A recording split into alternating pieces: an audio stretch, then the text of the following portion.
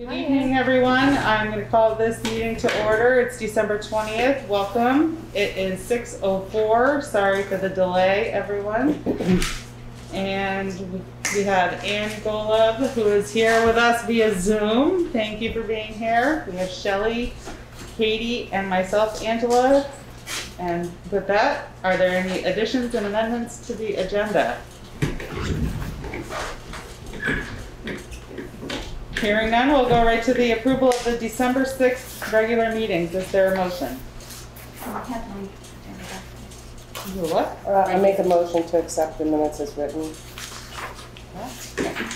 I second. Any discussion? Hearing none, all those in favor say aye. Aye. Aye. Aye. Aye. Great. December 7th, special town meeting. We don't have to vote on those? You don't. Okay. That is great. Thank you for writing those up. And then December 13th budget meeting. Is there a motion to accept? I'll make a motion to accept. Second? I'll second it. Any discussion? All those in favor say aye. Aye. Aye. Aye. I abstain. I wasn't there. Just getting to that. Thank you, Ann. And good evening, Jay. You're on for the road foreman and commissioners report. Okay. The Archbridge detour signs have been installed. And I have a meeting Wednesday with the V-Trans biologist to find connections for the bat houses near the bridge. One item, and I have a phone meeting with Bob Fisher tomorrow about the beaver problem on Withwald Hill. And the radar sign on Route 30 north of the village has been installed and it's working. And since Friday morning, there's been 6,666 cars have gone through. Holy mackerel. And the cleaning and the greasing of Monroe Bridge, we got that grant and we've been working on the budget for that.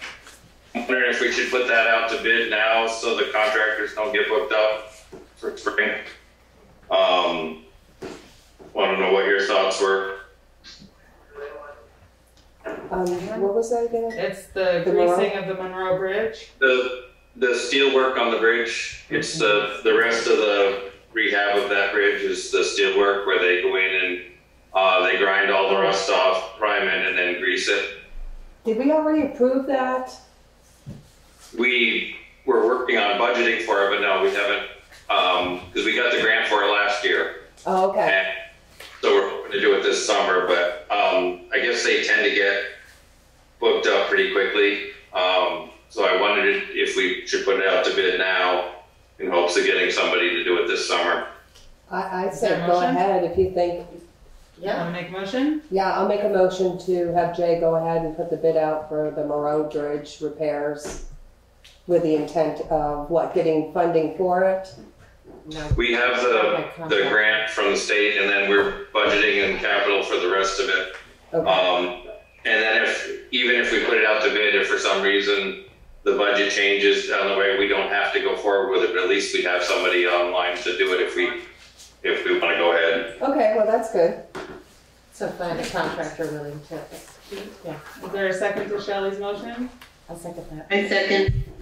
Thank you, Ann, but Katie beat you to the punch. Is there any further discussion? Katie, come on. Sorry, Ann. Any further discussion? Hearing none, all those in favor say aye. Aye. Aye. Aye. Great. Go forth on that, Jay. And that's it. Thank you.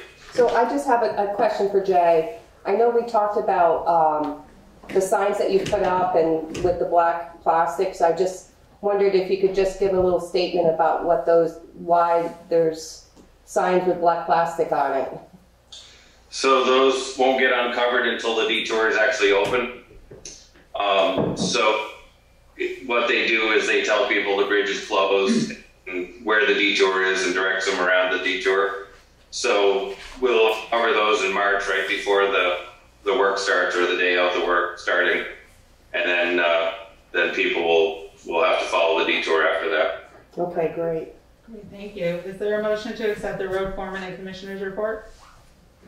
I make a motion to accept. Is there a second? A second. Any further discussion? Hearing none, all those in favor say aye. Aye. Aye. Great. Juanetta, the administrative assistance report. And thank you, Jay, for all your hard work. We really appreciate everything you and the guys do. I want to extend our appreciation and thank Walter Hagendorf and WW Building Supply for donating and replacement of the picnic table here at the town office. Oh, nice. Nice. The VLCT Advocacy News is an overview of the legislative preview and the schedule for the new legislative session starting January 4th. We will not know until early to mid-January if we can hold an in-person town meeting. So that's still pending in legislation. Great. I have received a timeline for this year's town report. I will be working very hard to get the first draft to the printers on time. Would you please send your reports as soon as possible, but no later than January 10th in order to meet this deadline? And then with the Select Board Commission, I would like to use a vacation day on Thursday and Friday off for Christmas holiday. How many reports are you, actually, can we have is that the interview report? It is? Is there a motion to accept the report? I'll make a motion to accept. We didn't have any written reports for either one, right? No, we didn't. Okay. Is there a second? I'll second that. All right, let's have discussion. How many reports are you missing? Um, Maybe we're working on the select. I think there's 6 that are still out, plus the town clerk and the treasurer. I can't actually expect theirs until December 31st when end of their session closes. Okay. So there's at least 6 or 7, not including those. And have you reached out to everyone to? I have. Okay, great. I think right now I have 3 that I've already received. Jane is one, the listers is another, and I think those are the 2 that I've received. Listers, and when you say Jane, DV Fiber. oh yeah, DB Fiber. And who are the other ones that are out there? The DRB, the Planning Commission, the Zoning Administrator, We started on putting on speaker. Select Board. Yep. There's 5 or 6 that I'm still waiting for. Just to interrupt, Mike Fitzpatrick, another select board member, has joined via phone, just so everyone's aware. Great, if you could send out another reminder. Yep. That would be wonderful, and let them know that it needs to be in by which date. This year, while town meeting is in session, will Zoom also be available? No. Okay. Only because of the complicated nature. If we're doing a hybrid, we have to have ability to communicate with those that are attending via Zoom. Oh, We don't have that set up other than here. okay. So we could end up doing Australian ballot like we did last year and have the informational meeting the night before if legislature so passes. Otherwise, it could be a regular in-person with whatever mandates or requirements the select board puts on. And we'll find out the legislature in mid-January. Mid-January, we should hear from them. Okay. Great. Thank you so much, Wanda. And as to your vacation days for the Christmas holiday, my feeling is if you get the minutes done and the agenda for Monday night's meeting, I don't see any, and you have the time, I don't see any problem with it. Let's say other board members. Sounds good. It's Christmas. And you worked really hard, so we really do appreciate everything you do for us. Thank you. All right, any further discussion on the administrative assistance report? Hearing none, all those in favor say aye. Aye. Aye. Aye. Oh, we have to do roll call because we have phone. Mike? Aye. Ann? Aye. Shelley? Aye. Katie? Aye. Angela? Aye. Thank you. Hi, Jane Douglas. Good evening tonight. You are on the hot seat for your special report. Good evening. Good evening. Yeah, I was going to come in person, but you know, the wood stove's going. It's nice and warm here. I can't blame you. Enjoy it. I'm being really lazy. Well, I don't know how many people know, but I am the Newfane representative to the DV Fiber Governing Board. And according to my job description as a member of the governing board, I'm supposed to report to the select board on occasion. And, I don't think I've done it in a really long time, so I do apologize about that.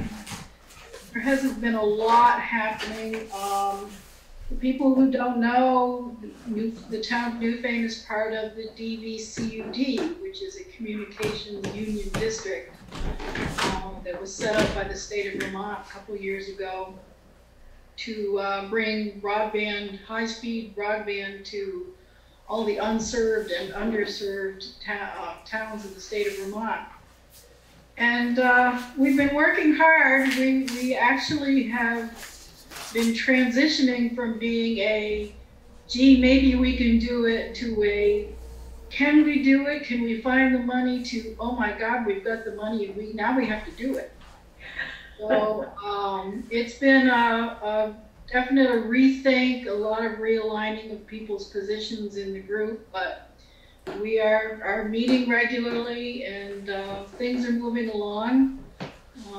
The phase 1 project is for the 6 towns, which I wrote down because I can never remember them: Halifax, Marlborough, Reedsboro, Stamford, Wardsboro, and Whitingham, because they are the least served of all the 24 towns in the district. So they will be being done first, and we got a, I think it was $4.1 million grant to finish up the pre-construction plans and begin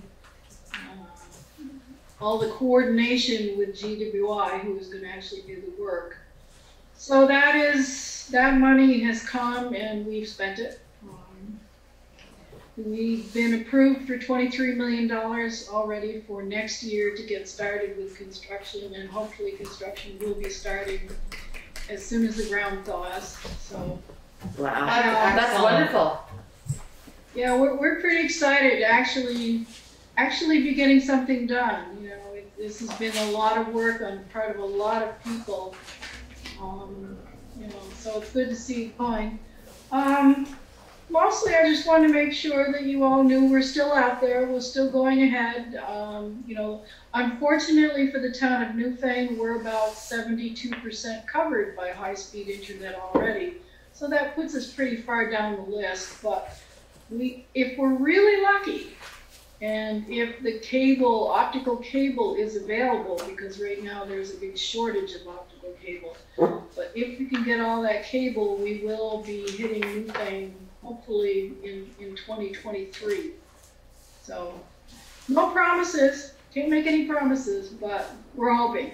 So, We really appreciate you and all of your hard work that you put into this and reporting back to us. Thank you so much. well, you know, if anybody has any questions or you know, is interested in anything, please get in touch with me. You know, I'm 802-348-7454. Any questions from any of you, since I'm representing you? Katie? Sure. When Newfane gets its turn, the people without service will get service first? Is that how that works? Or the people who have only one option will be given a second option so they have a choice? How does that work? The mandate from the state is that the unserved are first. Mm-hmm. So those people in town, like I said, we've only got 28% of the town of Newfane that's not already covered. So they will get first. By a slightly fluky way the rollout is going to happen, though, because when you're running down the road with optical fiber, you don't just stop because you came to the town line. You keep going until you run out of people who aren't covered yet. So some parts of our town actually may have the option of joining maybe next summer. But it will completely depend on how the rollout goes, how it goes down the road. Once all the roads that have no fiber on them now are wired up, then they will start running other places. And other people may have the option. We haven't really discussed it a lot because it's not a priority, but there will be the option for people who are along that line to also tap in and switch if they want to. So it's nobody's really quite said how we're going to do that, because I don't think we want to promise people something that may or may not happen right away.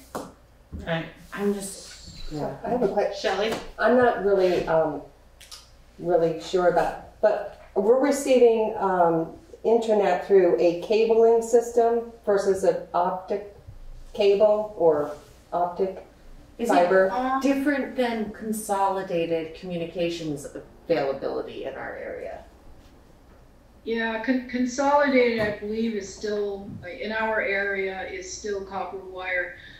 Comcast, which is what most of us are on, because the Comcast Oh, I don't have that option. Comcast is on optical fiber on some of the parts of town. Okay. Last time I looked at the maps, parts of us are still on a slower form of cabling, but I believe Route 30 now actually is. Don't hold me to that. Yeah, I just glanced at a map one time that showed where there was and wasn't. I think you're right on that. I think Route 30, the main line, is on the fiber optic. On the fiber I'd optics, be curious because, we still don't have cable TV. You can't get it. They never bothered with our road, and I'm sure there's other roads in town like that. So, would we be on that list? You are on the list to get it first. Cool. Whenever. Yeah, the final plans are still being reviewed, and it will depend on adjoining towns and where hubs go in, things like that. But we're hoping, you will be definitely the people who have nothing right now will be top of the list. Cool. Okay. Thank you so much, Thank you Jane. for the clarification. And we look forward to further reports when you find out more information. Yeah, well, hopefully this will happen finally, after being promised this for 10 years now by every governor we've had. It's good to know that we're actually maybe going to make it so. Yeah. Thank you so much for all of your hard work. We really appreciate you and all that you do.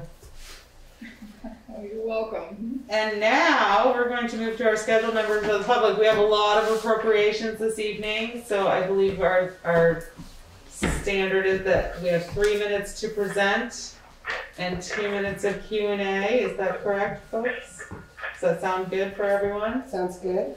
And our lovely administrative assistant will do our timer for us. So if I interrupt, I apologize in advance. The first we have Christine Howe from the Moover. Welcome. It's good to have you tonight. Thank you. Hope everybody's doing well. Yes. Sorry that you're all wearing masks again. It seems like it's the world we live in. We're never going to get rid of them. So just to introduce myself really quickly, I think I was here last year as well, but I think there's new faces on the board. If you're not familiar with the Moover, we are a 501c3 nonprofit transit provider. We provide services for this particular funding. We provide services for social services for elderly and disabled. So we mostly medical trips, dialysis, cancer treatments, is kind of what that falls under. This year we were able to fund social trips. It's limited, but at least we're allowing to have, like, somebody just booked one today to go get their haircut. So things like that. And so every year we send a request to all the different towns, and town of Newfane, we've requested $750. I will say that when I was doing the letters, it was very interesting to compare the previous year, which was a little less COVID versus a COVID year. Obviously, ridership was incredibly low. Last year we only did about 19 rides for the town of Newfane. The year before that, we did 194. Yeah. And I did want to let everybody know that this year already to date, we're at 139 trips. So we are picking back up. So I just wanted to let you all know that. We have one particular client who uses us quite a bit from the town of Newfane. So that's my pitch. We're hoping for $750 again this year. That's what I've got. Does anybody have any questions? Thank you so much. You provide individual vehicle drivers that would. No, it's a combination. We have a whole slew of regular drivers that drive small buses, and then we also have volunteer drivers that drive individual cars. And it depends on, the scheduling and how it works. We try to use volunteers as much as we can because those are the least costly options. So it spreads the grant further, and we get to do more trips. But we're struggling, obviously, with COVID, with keeping volunteers. We've had a lot of volunteers come and go because of just concerns in general. So we have probably about 20 small vans / buses on the road every day. So we have both. Great. And just a side note, it's not part of this funding request, but I'm hoping you're all aware that we are doing a Route 30 study as well for public transit. Okay. Yeah, We're still working on that. We're still working on that study, and we're slowly we just had a deadline hit last Friday, so we're slowly getting there on that study. So, but I just wanted to throw that in there. Thank you. I have a follow-up question about that. Would you expand on that just a little bit? Because I am curious about it. I came to the meeting at the Newburgh Firehouse along with some other local folks, and that would be great to hear a little bit more about that. So we just finished up, we took a considerable amount of time to get the employers, to really get the employers to reach out that we wanted.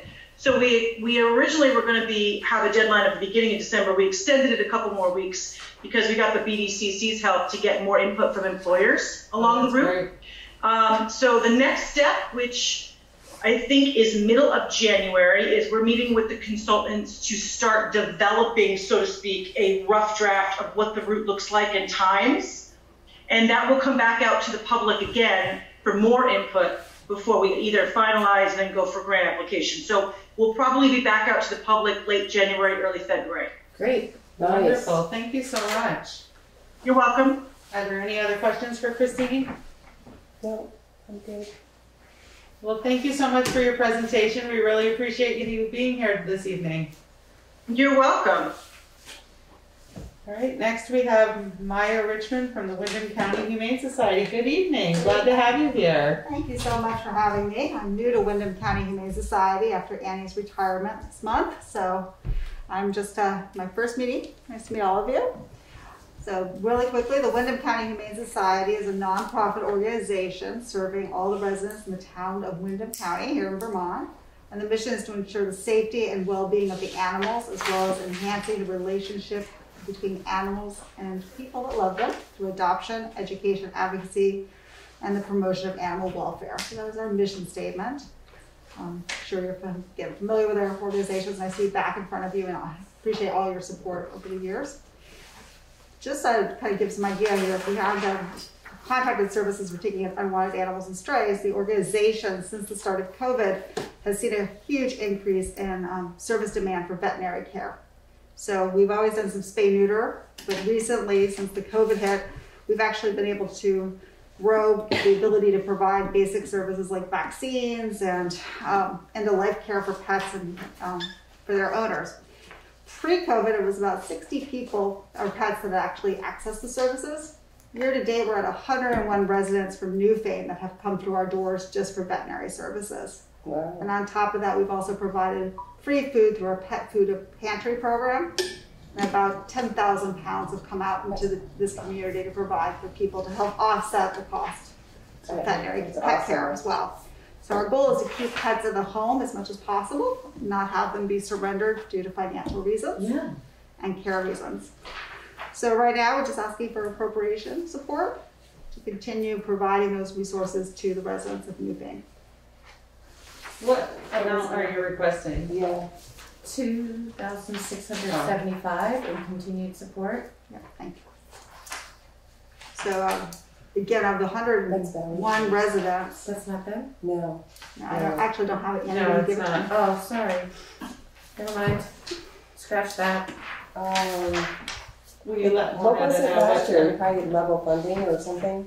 Yeah, I will look it up. If you could email Juanetta and let her know the amount, that would be great. Yeah, I was looking at my report too. I'm like, hey, you did write that down for me. Okay. And you're the new executive I director? am, yes. Okay, gotcha. Yeah, Annie left her about a couple weeks ago. Good. She's enjoying her time. I know I shouldn't take the 3 minutes for that. She's definitely enjoying her time in Joshua Tree. But texting me, so I will get back to her in question. It sounds like you're expanding services down there. Yeah, they've always had a little bit of a clinic and done a lot of spay-neuter resources. But again, veterinary care has been growing substantially. And you're gonna build a new building down there, aren't you? The capital campaign got put on hold due to COVID, but we are revisiting those plans. Actually, we just finished a meeting today about that. So Yeah. definitely need to address the facility and the facility needs. Yeah, that would be awesome. Yeah, very well. Continue that. So, Are there any other questions for Maya? Wonderful. Thank you so much for being here and for your report. And we look forward to an email with the amount you're requesting, and that's Thank you. wonderful. Congratulations on your position. Yeah. Thank you. Now we have Becka or Johann Blanchard from Valley Cares. Good evening. Glad to have you here tonight. Hi, welcome. Thanks for having us. This is Joanne, and Becca's here with me for backup. I've been with Valley Cares for a little over a year, so I want to make sure she's here in case I can't answer something. But as you probably all know, we're located in Townsend, and we're a nonprofit organization that helps with senior housing. So we have the independent living, and we have the assisted living, and we also have what's called a SASH program, so support and services at home. We currently have 9 Newfane residents on our SASH panel. And then at the assisted and the independent living, we have 15 residents from Newfane in those units. And about 75% of our current residents at the independent and the assisted living are on some sort of assistance like Medicaid. So we, like many other people during COVID, have been struggling and doing the best we can to keep people safe. We are COVID-free and excited about that. But we are definitely looking for support again this year and looking for a support of about $2,675 for the folks that are from Newfane that we assist.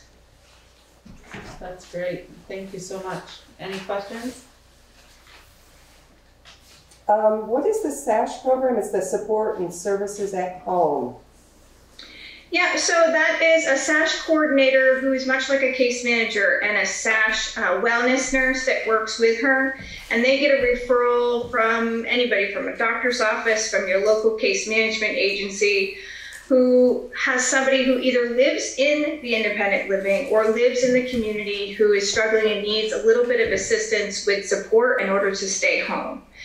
They don't take over for like Council on Aging or VNA, so to say, but they're there to help support. And there are some health initiatives that they work with specifically around diabetes and hypertension, but basically to help support them to remain living independent at home.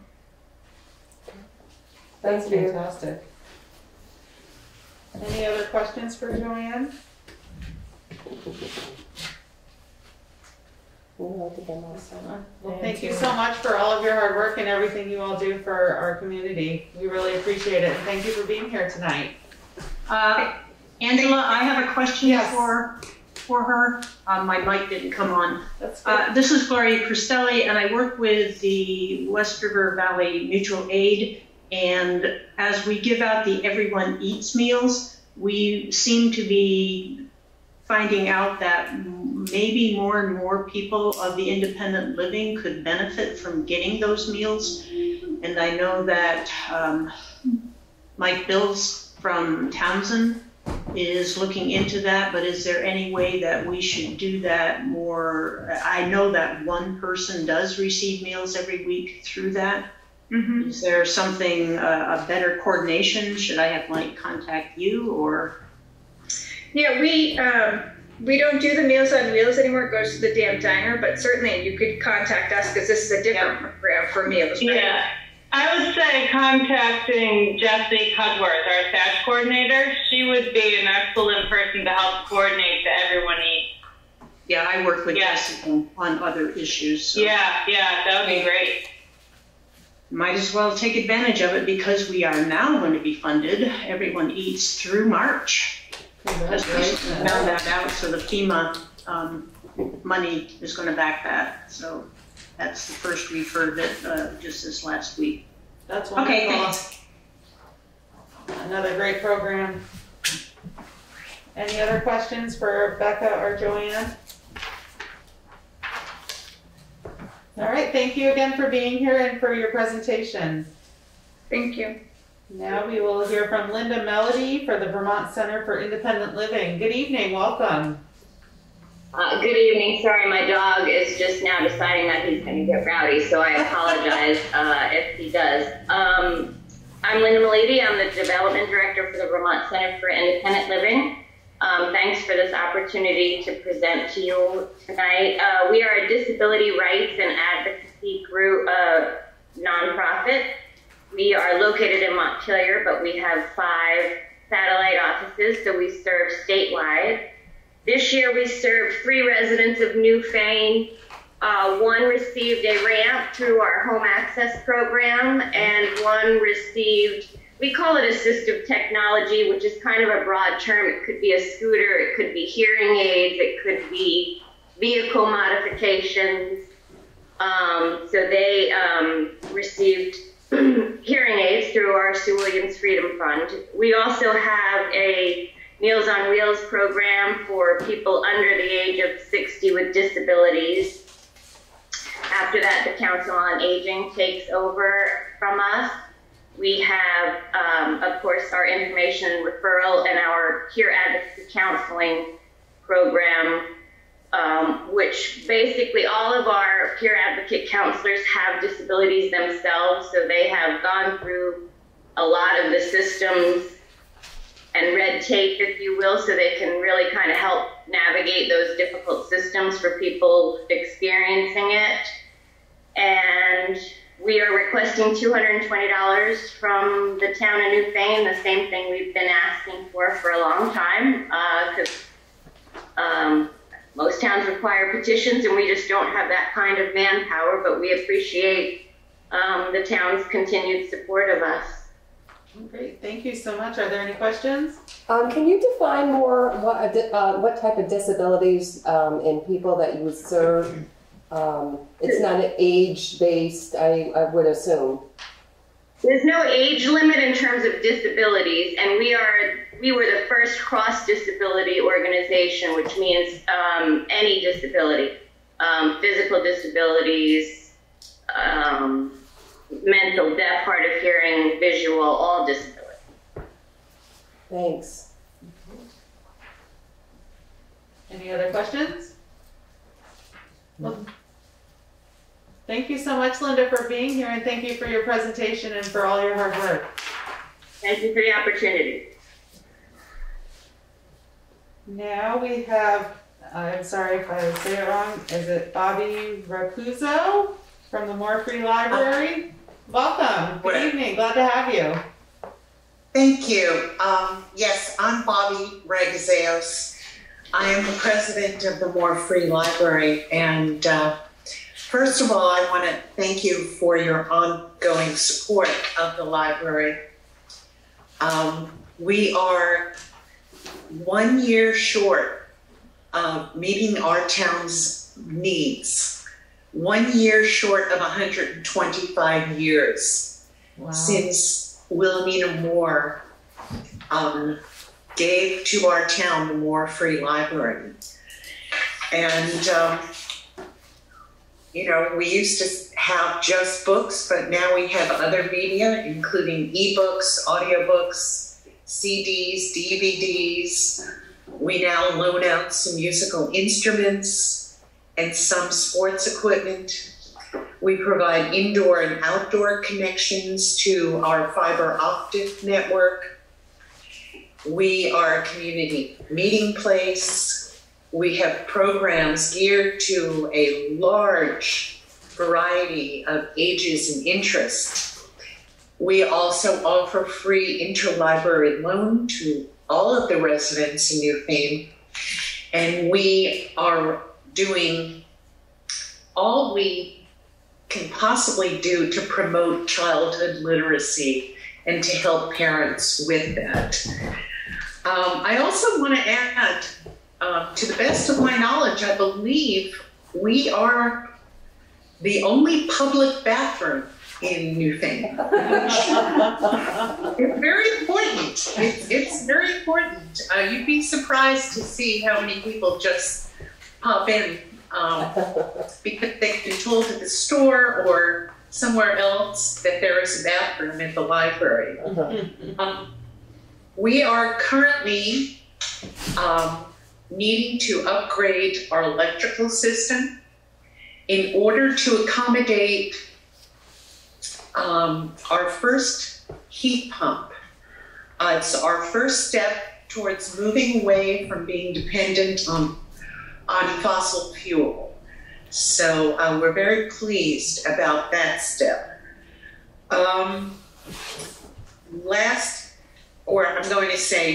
During the 2020 year, we served 2,809 Newfane residents. But at the end of November 2021, thus far, we have served 3,185,000 residents, and the year is not up yet. So we are once again asking you for a donation to help our library. I'd like to just say that my granddaughter last year, we rented snowshoes. And wonderful. This year she has asked for a pair for Christmas, so it's wonderful that you have so many different things you can rent or loan out. Well, I hope you didn't rent them because we signed them out. I used the wrong terminology. Sorry. Great. It's now one of her favorite activities is snowshoeing because of that. So that's outstanding. That's outstanding. Wonderful. Are there any questions for Bobbe? Well, thank you for all of your hard work and everything the library is doing for our community, and we really appreciate your presentation and for you being here this evening. Thank you, and I want to wish you all a very good, happy, and safe holiday. You as well.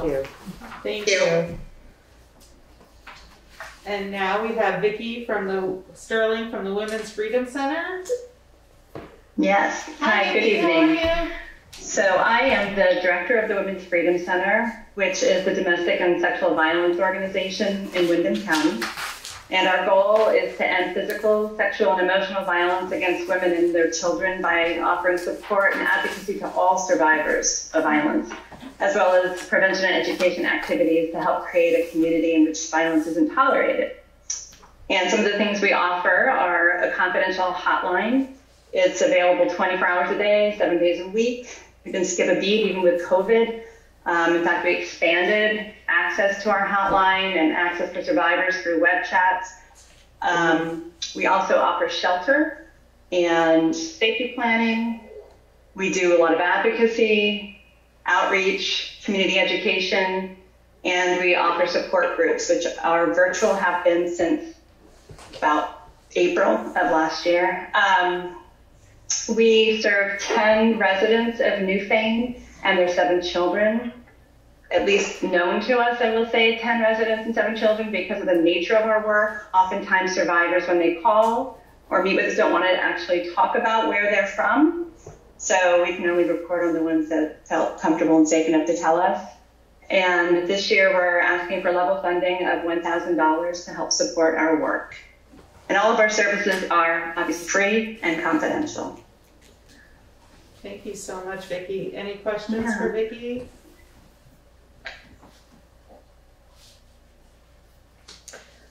Are there offices, it says at locations in Windham County, is there one closer than Brattleboro to this area? There isn't, but we will meet with anyone wherever it's safe to do so. We also, I should say, we also provide emergency financial assistance, which also looks like transportation assistance if people don't have a way to get to us. Okay. And even if they do have transportation, if gas is a barrier to getting to us, we provide gas cards, we provide food cards, we provide state phones, whatever it takes to really make sure that someone can connect with us and, that we can provide whatever support is necessary. And I should say it's really survivor led. So we talk with people who, I think sometimes people think that people have to be ready to leave an abusive relationship before they contact us, and that's not the case. We talk to survivors who want to stay in their relationships and just want to talk about how they can be safer. We talk to survivors who are in the process of leaving. We talk to survivors who have left and need support after that fact.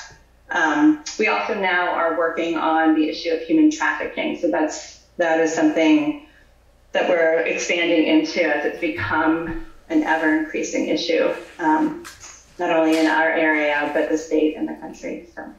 Great, thank you very much. You're welcome. Any other questions for Vickie? Thank you. Thank you so much, and it's important work, and we really appreciate you being here tonight to present to us. Bobbe has a question. Oh, sorry, Bobbe, go ahead. Can you hear me? Am I still on sound?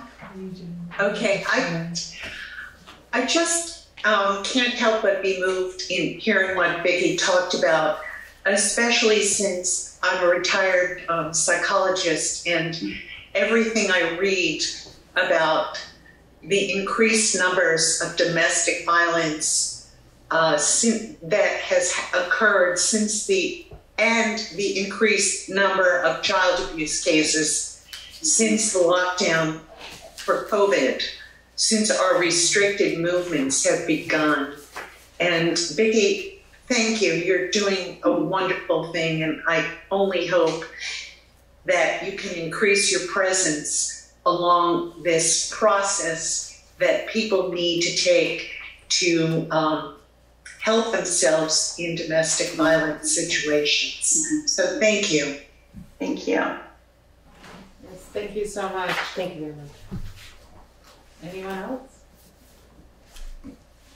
Okay, now we have Kathy Aliberti and Stephen Ovenden from Green Mountain RSVP. Good evening, glad to have you here tonight.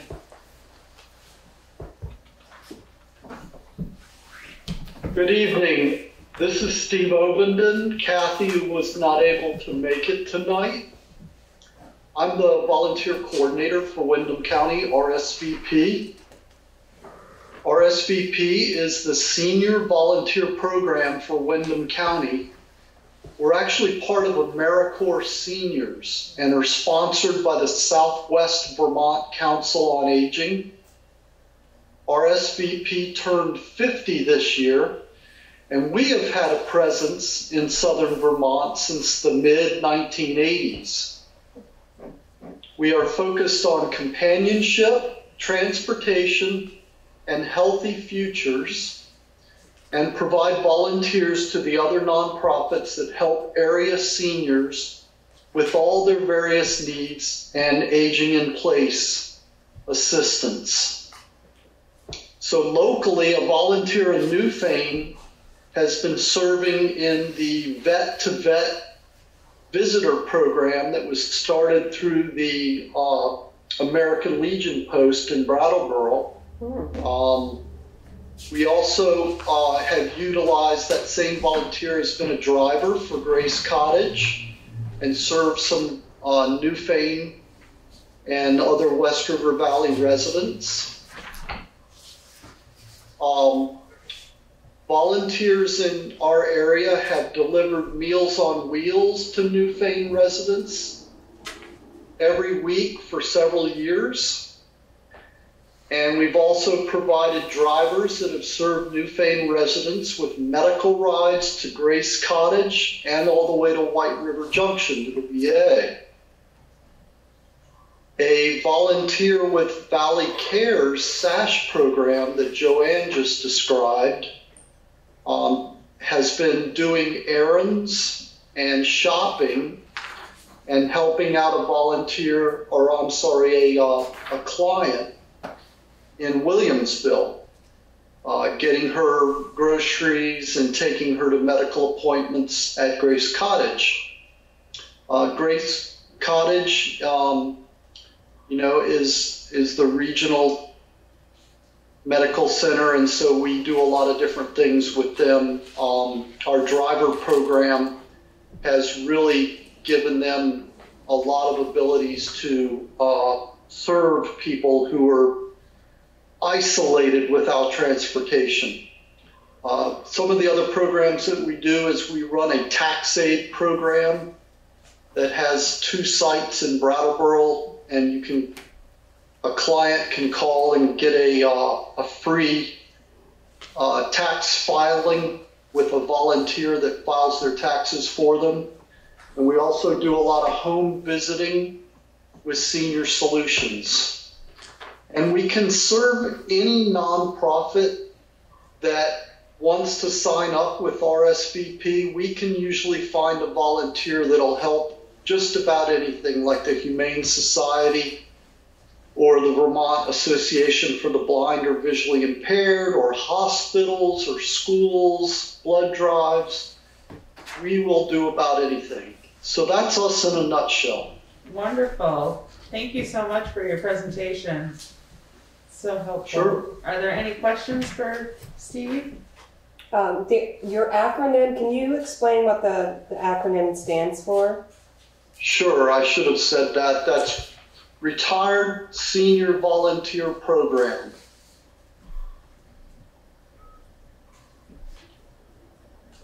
Great, thank you.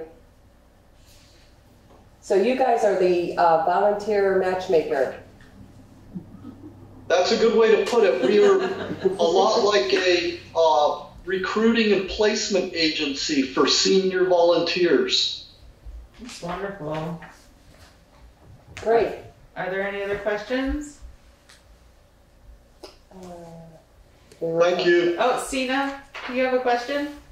I do. Go for it. I just need to know, how long have you been doing this?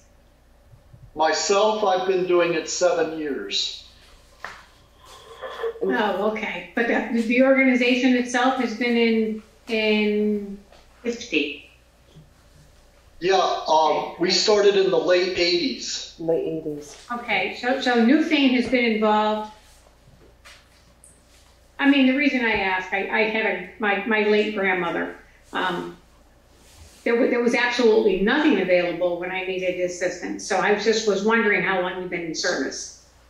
Yeah, a lot of people will contact us and try to get services directly from us. But like I described, we're a recruiting and placement organization, and we provide volunteers to the nonprofits, and then the services come from the nonprofit. Mm-hmm. Oh, okay. All right. All right, thank you. Great. Any other questions? Well, thank you so much, Stephen, for your presentation. We really appreciate you being here this evening. Thank you for your support. You are very welcome. Thank you. And next we have Gloria Cristelli with Senior Solutions. I'm glad you made it on tonight, Gloria. Good evening. Yeah, getting onto Zoom sometimes for me seems to be trickier than it should be, but I think I have it figured out now.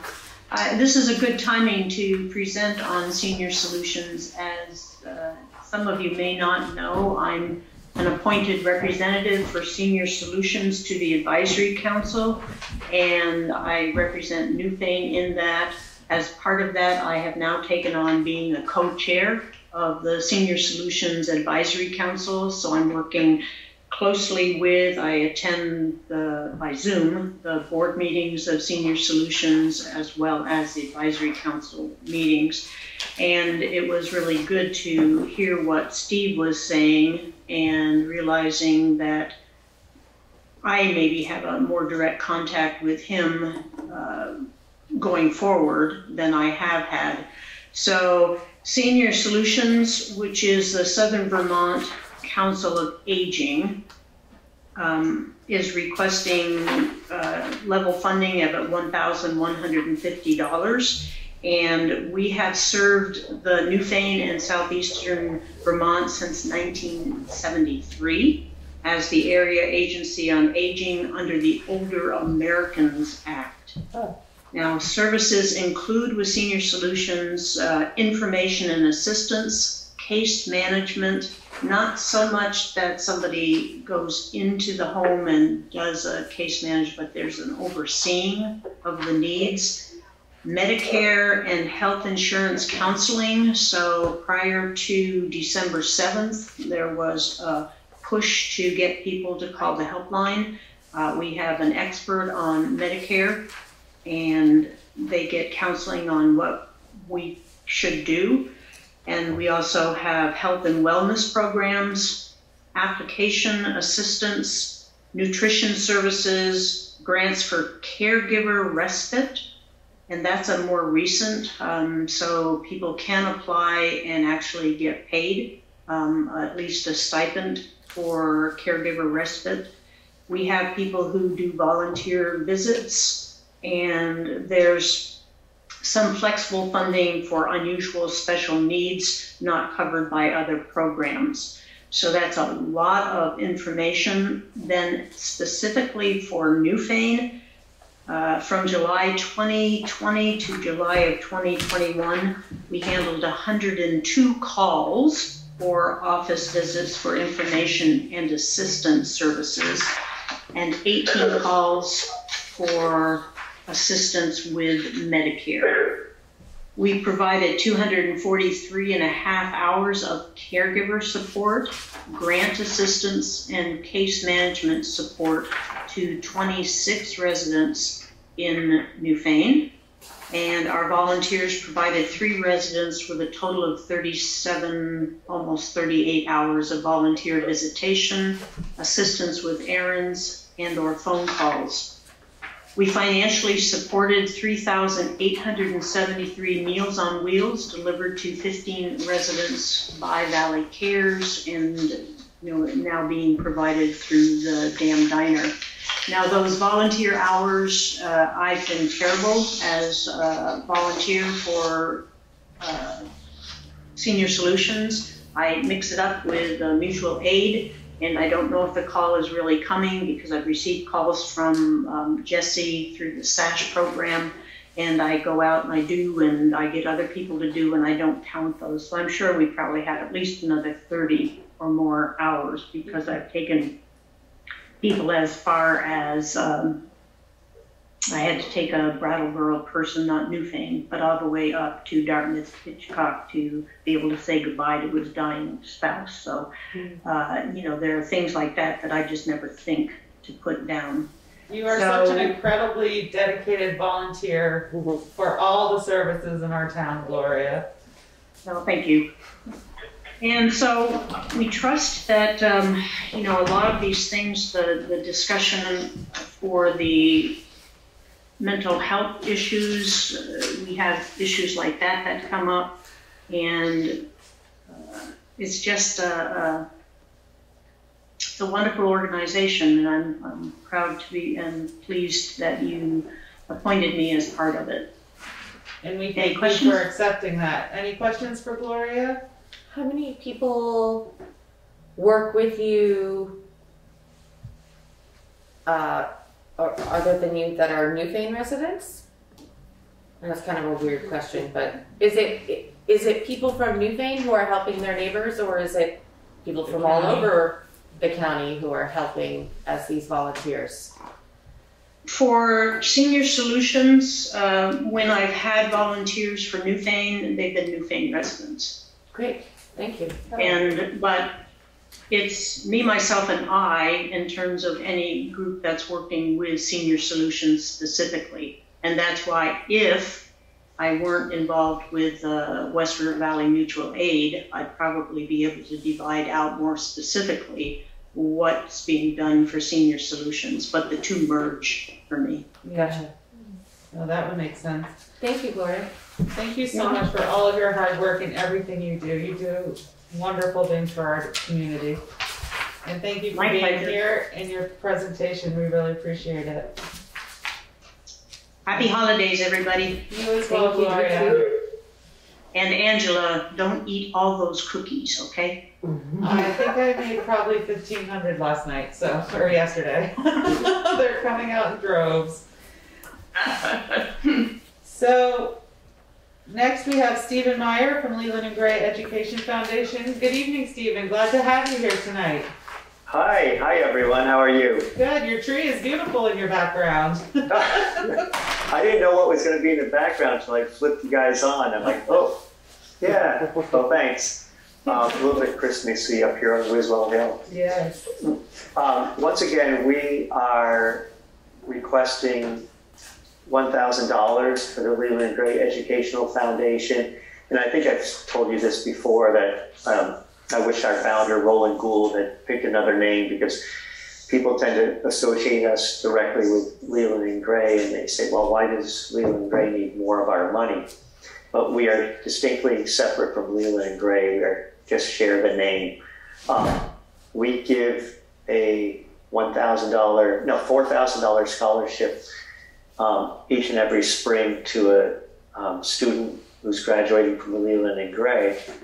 And it's mostly need-based, but it's certainly, we take into account an interview with them and their academic achievements and what we would anticipate, academic success in the future. Now, in the past, since our inception in '97, I believe, we've helped 54 students. And we've given out a total of $134,000. And what we do is we award $4,000 each spring at graduation, and as long as the student remains in good academic standing, they get $1,000 each year for 4 years. We don't give it away all at once because sometimes the kids don't last 4 years in school. So we're trying to be careful with our money. And I think the most important thing that we think about is our founder, Roland Gould, really tried to watch out for, I don't really want to say the underdogs, but kids who really tried hard but maybe didn't have all the advantages that other kids had. And his heart really went out to help kids who were really trying to achieve something. In many cases, we give the scholarship to a first-generation college student. Mm-hmm. And we've had kids come back. I keep saying kids, but young adults come back and are now working in the Newbrook Elementary School, St. Michael's Elementary School in Brattleboro, Leland and Gray. There's one working up at Dartmouth Hitchcock in the cardio center. They've become CPAs. They've gone on to do some really nice professional jobs, both nationally and, of course, back here in our community. And that's what we're hoping for, is that they come back and they can join our community, become taxpayers, and maybe someday sit at the Newfane Selectboard table, become civic leaders. And the other thing I'd like to just touch on is my wife's a teacher, and I just hear a lot of really tough stories about students and what's going on at home. My wife Karen is a Tiger's Ed teacher, so she tends to hear a lot of stories.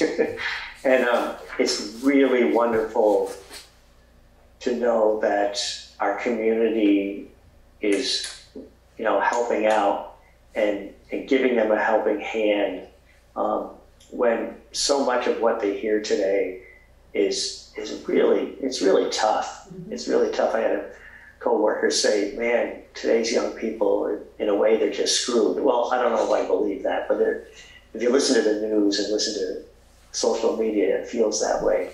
So it really comes from my heart to hope that Newfane as a community can continue to support this important mission, and most of the other towns in the valley also contribute to us. So that's really our request. Thank you. These children are our future. Yeah. And I would say that 2 Newfane residents that I knew from their childhood are now back at Leland and Gray teaching, which is wonderful. Mm-hmm. Yeah, they are. It's Well, nice we to actually see. have 3 alumni that have just come back to the Leland and Gray community that I know of. Yeah, I checked with Bob Thibodeau recently, and I think there's 8 alumni up there working right now. Oh, that's fantastic. And I think a couple of them are recipients of our scholarship, which is nice. Yeah, that is nice. Are there any questions, Christine? It looks like you have 8 towns that you have given scholarship assistance to. Windham, Wardsboro, Jamaica, Brookline, Townsend, Newfane, Dover, and Windham. Yes, over the course of our 23 years, I'm sure that's the case. I cannot promise you each and every year a scholarship will go to a Newfane resident. I can't promise that. Yeah, It has in the schools past. that have fed into. Oh, certainly. Since I was a student, which is just around the same time this was. So do you ask those towns for appropriations? We have, and they did not approve it in every town. I believe we asked every town a few years ago when we had to do the petition and go through the ask at town meeting. Mm-hmm. Not every town approved it. A couple of them got kind of sneaky and somehow erased us from the agenda. Oh, wow. I can tell you that Jamaica gives $2,000. We only requested $1,000, but there was a gentleman there who put forth a motion to double it, and everyone approved it. And it's like I couldn't ask for a better gift than that. Nice. Brookline used to give $500. They give $250 now. Windham gives $500. Unfortunately, Townsend was one of the towns that got us off the agenda. I grew up in Townsend. My mom lives in Townsend. There's just, I don't really want to get into the politics of it, but there's just been some animosity between the school and the town for years about the town losing its tax base because it's hosting the school and blah, blah, blah. They have the hospital, they have the Townsend Dam. I don't know. They just didn't approve it. Yeah. So you have a scholarship of annually of $4,000. We do, and our founder, Roland Gould's 2 adult children. One lives in Ohio and one lives in Florida. They almost every year also give $500 each for a $1,000 one-time scholarship.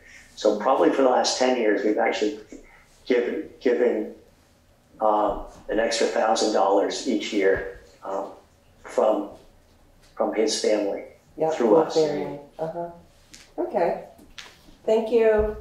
Well, thank you, Stephen. Thank you for being here for your presentation. Thank you so much for your support. And you have a good night. Happy holidays. Thanks. You too. Bye-bye. Bye. And next we have Amber Thibodeau from Southern Vermont Therapeutic Riding Center. Good evening, Amber. Welcome. Glad to have you. Hi, thank you so much for having me, and thank you for sticking out to the very end. I heard from a lot of great organizations tonight, so I appreciate the time to also share with you a bit about SVTRC. So for those that might be unfamiliar, Southern Vermont Therapeutic Riding Center was founded in Newfane at Winchester Stables in 2010. And we currently operate out of Brookside Stables in Wilmington, but we are a multi-jurisdictional 501c3 nonprofit. So we provide services to residents of Windham County and the surrounding area. We have participants from Bennington County, from Massachusetts, and even from Connecticut right now. So we provide equine assisted services to folks with disabilities, ages 4 and up. So I have kiddos in elementary school right on up to a lady that it just turned 84. Oh, wow. And so we work, a wide gamut. And so we work with folks with cognitive, developmental, physical, emotional, special needs. And those special needs also run a huge gamut. I work with a lot of kids on the autism spectrum with ADHD or ADD, with emotional trauma, multiple sclerosis, cerebral palsy, Down syndrome, spinal cord injuries, traumatic brain injuries. So a wide variety of folks benefit from our services. And so we are requesting appropriations basically to help us continue our mission. Because we serve local residents, we want to make sure that our services are affordable to the community members. And so we operate, generally speaking, at a loss if we were just to take in participation fees. It costs us roughly $60 to run a half-an-hour lesson, which is our typical weekly service. We provide one lesson per person per week. And we ask that participants pay a minimum of $45. Some do pay more than that on a relatively sliding scale. So we do fundraising and grant writing and those types of things all year long to make up that difference. So that's basically the basis of our ask. So we have residents from all over the county right now. And as everybody has mentioned COVID, but we considered briefly shutting down completely and closing our doors very early on in the pandemic. But through all of the assistantship, the Paycheck Protection Program and other Vermont aid, and the generosity of our community, we were able to make sure that we stayed open. And so we're able to continue our services and hopefully grow. We work with individuals that just pay, their family members pay, or self-pay kind of thing. We work with local school districts, so we have students that come from Leland and Gray. We've worked with Wardsboro Elementary, Newbrook, Twin Valley. We also work with other organizations like Kindle Farm School and Families First, HCRS, to provide our services. That's wonderful. Are there any questions for Amber? Do you have an application? Yes, it's on the back of the picture. I guess I didn't get it. It's on the back page of the packet. Oh, on this packet? Yes. Okay. That's wonderful. It's a great stable too. My daughter went there for helping and riding her senior year in high school. Oh, awesome. Oh, so how many people do they serve here? Two, the past year, two. Oh, okay. Gotcha. Okay. No, I think this is a good program. Mm-hmm. I agree with you. I mean, I was there for the first one when Mercedes and then had. Thank you. And I remember the little girls and stuff, like his granddaughter had problems. And the first time they put her on that horse, I didn't see such a smile these kids have, you know. Yeah. I mean, it's a terrific thing, you know, for these kids with these problems and stuff like that to experience something like that. And the way they take to it is unbelievable. Thank you, Mike. And it serves from young to old. Oh, yeah. Yeah. 84 years old. I wouldn't get on a horse. Yeah. Anything else for Amber? No. Thank you so much. Yes, thank you so much for being here and your presentation and all the hard work you do. Oh, thank you for your consideration and thanks for sticking it out to the very end for me. No problem. Well, thank you everyone who came for appropriations. We really appreciate all of your presentations and all the hard work that you do for the residents of our town and everyone else. We're ahead of schedule. We are ahead of schedule. Good planning. Good planning. So with that, we're going to go to unscheduled members of the public. Is there anyone that would like to speak? No? Old business. Do we need to mention the purchase and sales agreement, or it's old business? I'm not sure how we're doing on that. How are we doing with that, Annetta? Well, And You're on mute, Ann. I was just gonna go to you. Thank you, so nice to meet you. Can you just tell me what the status is of the agreement? We're waiting to get back to the lawyer, is that correct? Everyone was supposed to read the purchase and sales agreement and get back with Juanetta with any corrections or changes. By last Thursday, right? Right, and Ann was out of town, and we received your email today with all of your corrections, which look really good. Are there any others that we'd like to see? Not right off the top of my, but there were other ones and things that I noticed, and I think we need to have an executive session about it. Okay. Would you like to do that on Monday and hopefully? I don't know where our time, yeah, that would be great, but timing wise for getting to the seller? What is the time frame? Where are we at? Do you know? Right off the top? If you want to incorporate the changes that Ann's already suggested, I can forward them to him to be working on them. Yeah. And then have that draft for you for Monday night. Yeah. Yeah, it would be nice to have the two side by side to see the changes together, and then if something more needs to happen. Is that good to go? Should we do that? That works for me. But as far as time with the seller? It was 120 days from the 7th of December. So the clock started on December 8th. Yeah, we're at. So April 5th is the end date. Oh, wow. Okay. So I think we're doing really well with our timing. Yeah. We have to have it closed before April 5th. Mm-hmm. And you have to have the closing before? Yes. Yeah. Oh, okay. Okay. Yeah. So is there a motion to have Juanetta work with Bob on the corrections that were sent out today with Ann and have everything ready to go into executive session on Monday night and discuss? Yeah, that sounds good. Would you like to make that motion? I make that motion. Is there a second to that motion? I'll second. I second. Ann. Is there any chance I can see it too when as they're working on it?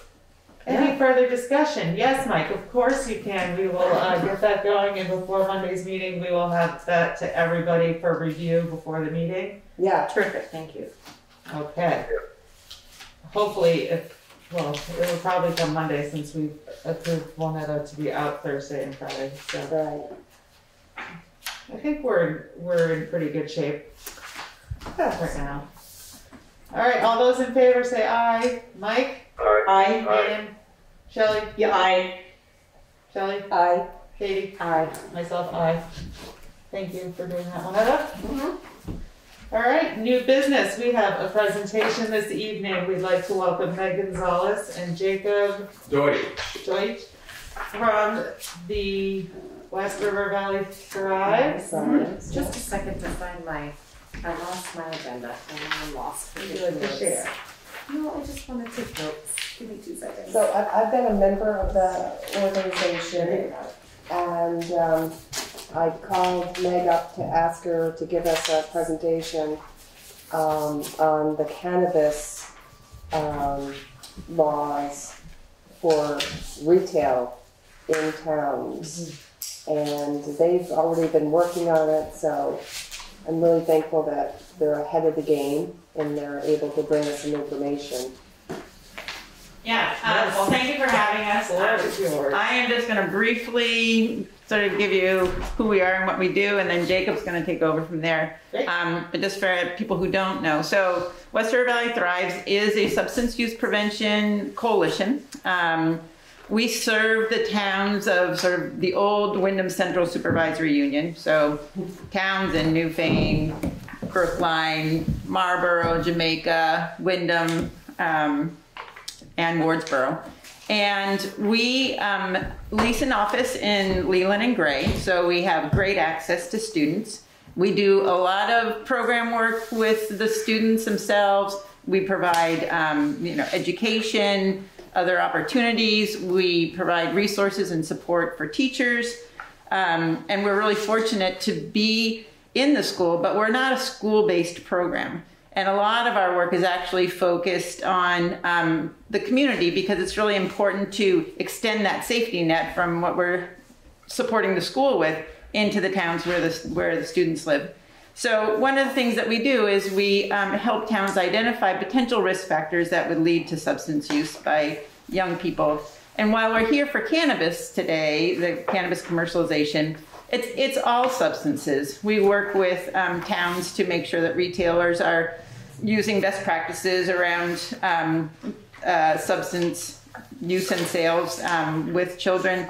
Sometimes we're just helping families identify potential risks in their homes and what parents need to do to stay responsible. So it's all kinds of things, but it's not just the risks. We're also looking to help support those protective factors. So here in Newfane, what are the things that make Newfane great for raising families here? We want to help support that as well. So we do a lot of different types of interaction and work with the towns, and we're really mandated by the people of the towns that we serve. And so it's really important for us to make connections with residents so that we can really find out what are our local conditions here in Newfane, and how is that different from what we're dealing with in Brookline or in Marlborough, and we know that each town is really unique.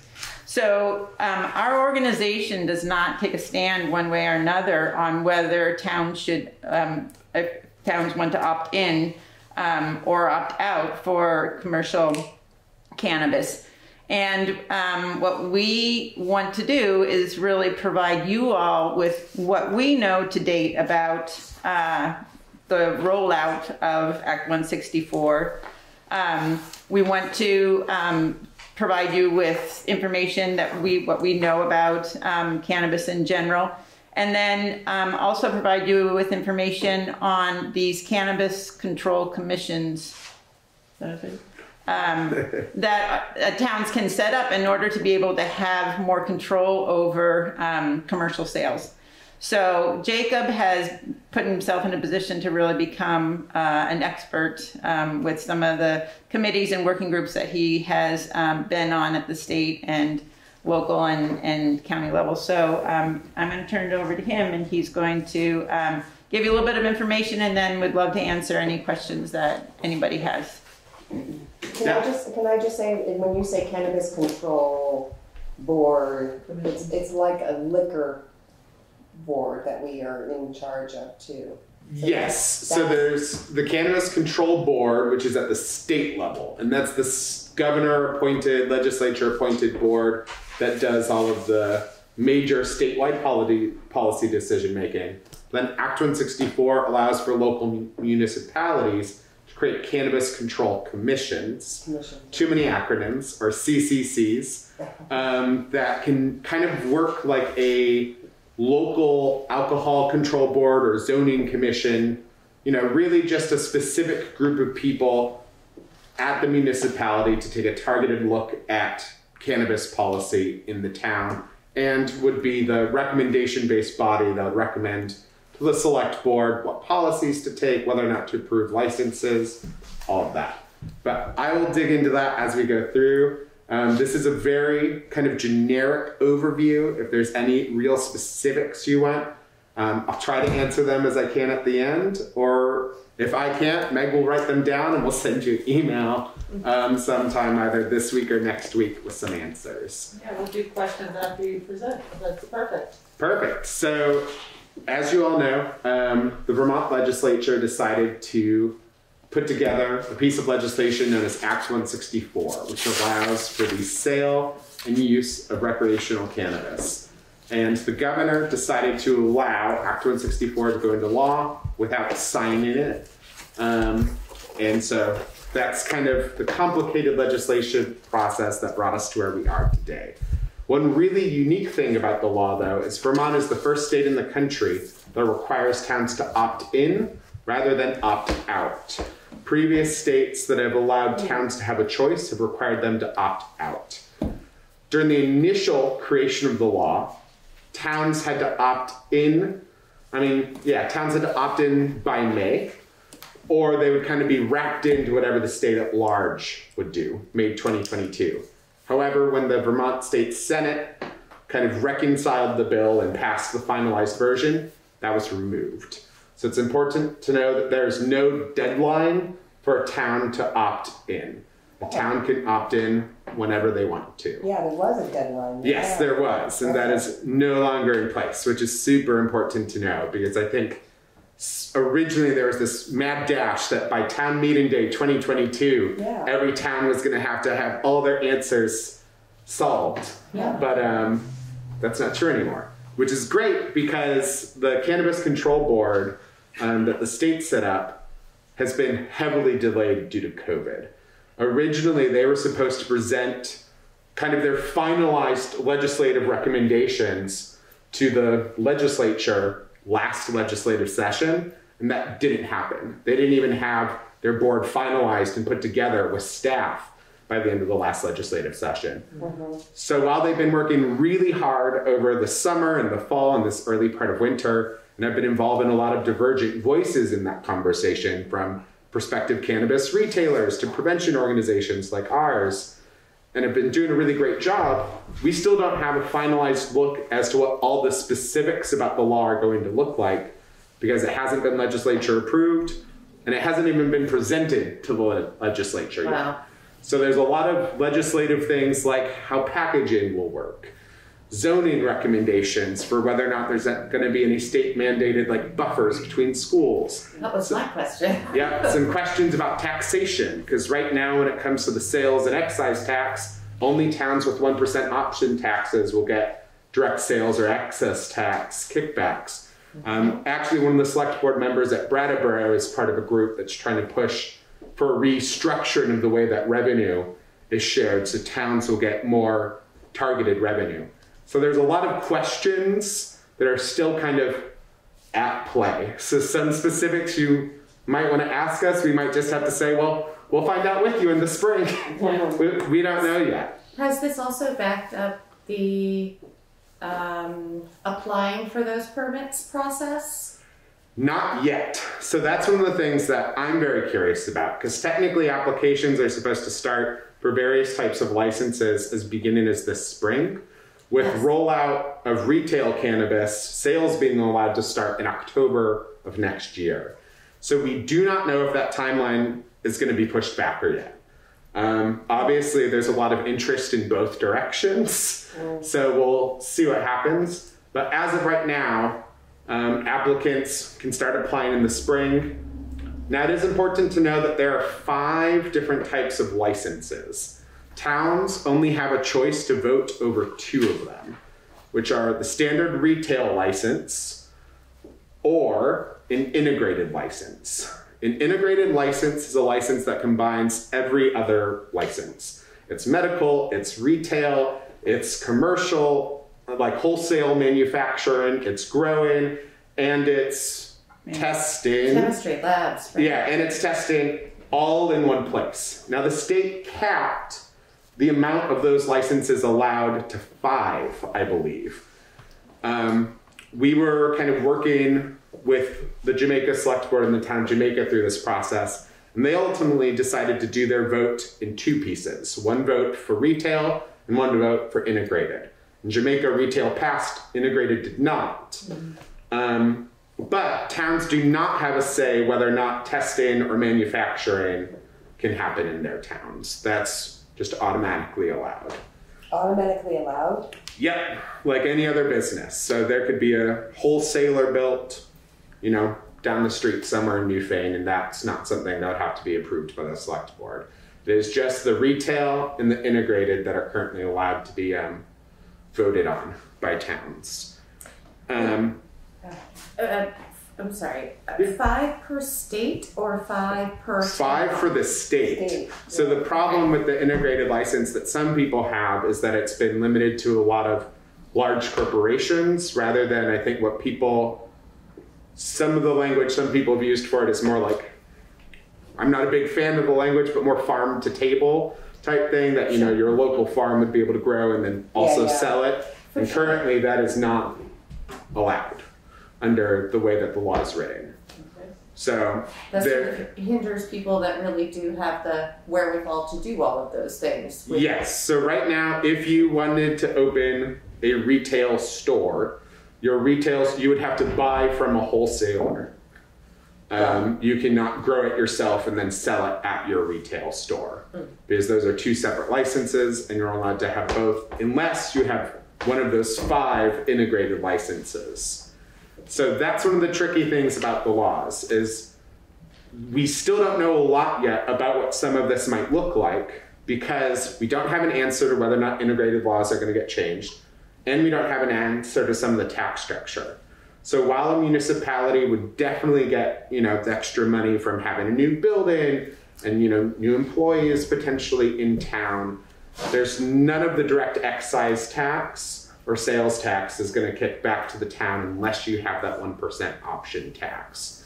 So like Brattleboro, they'll get their 1% just like they will for everything else. Dover also. Yeah, but I don't think Jamaica has a 1%, so they won't be.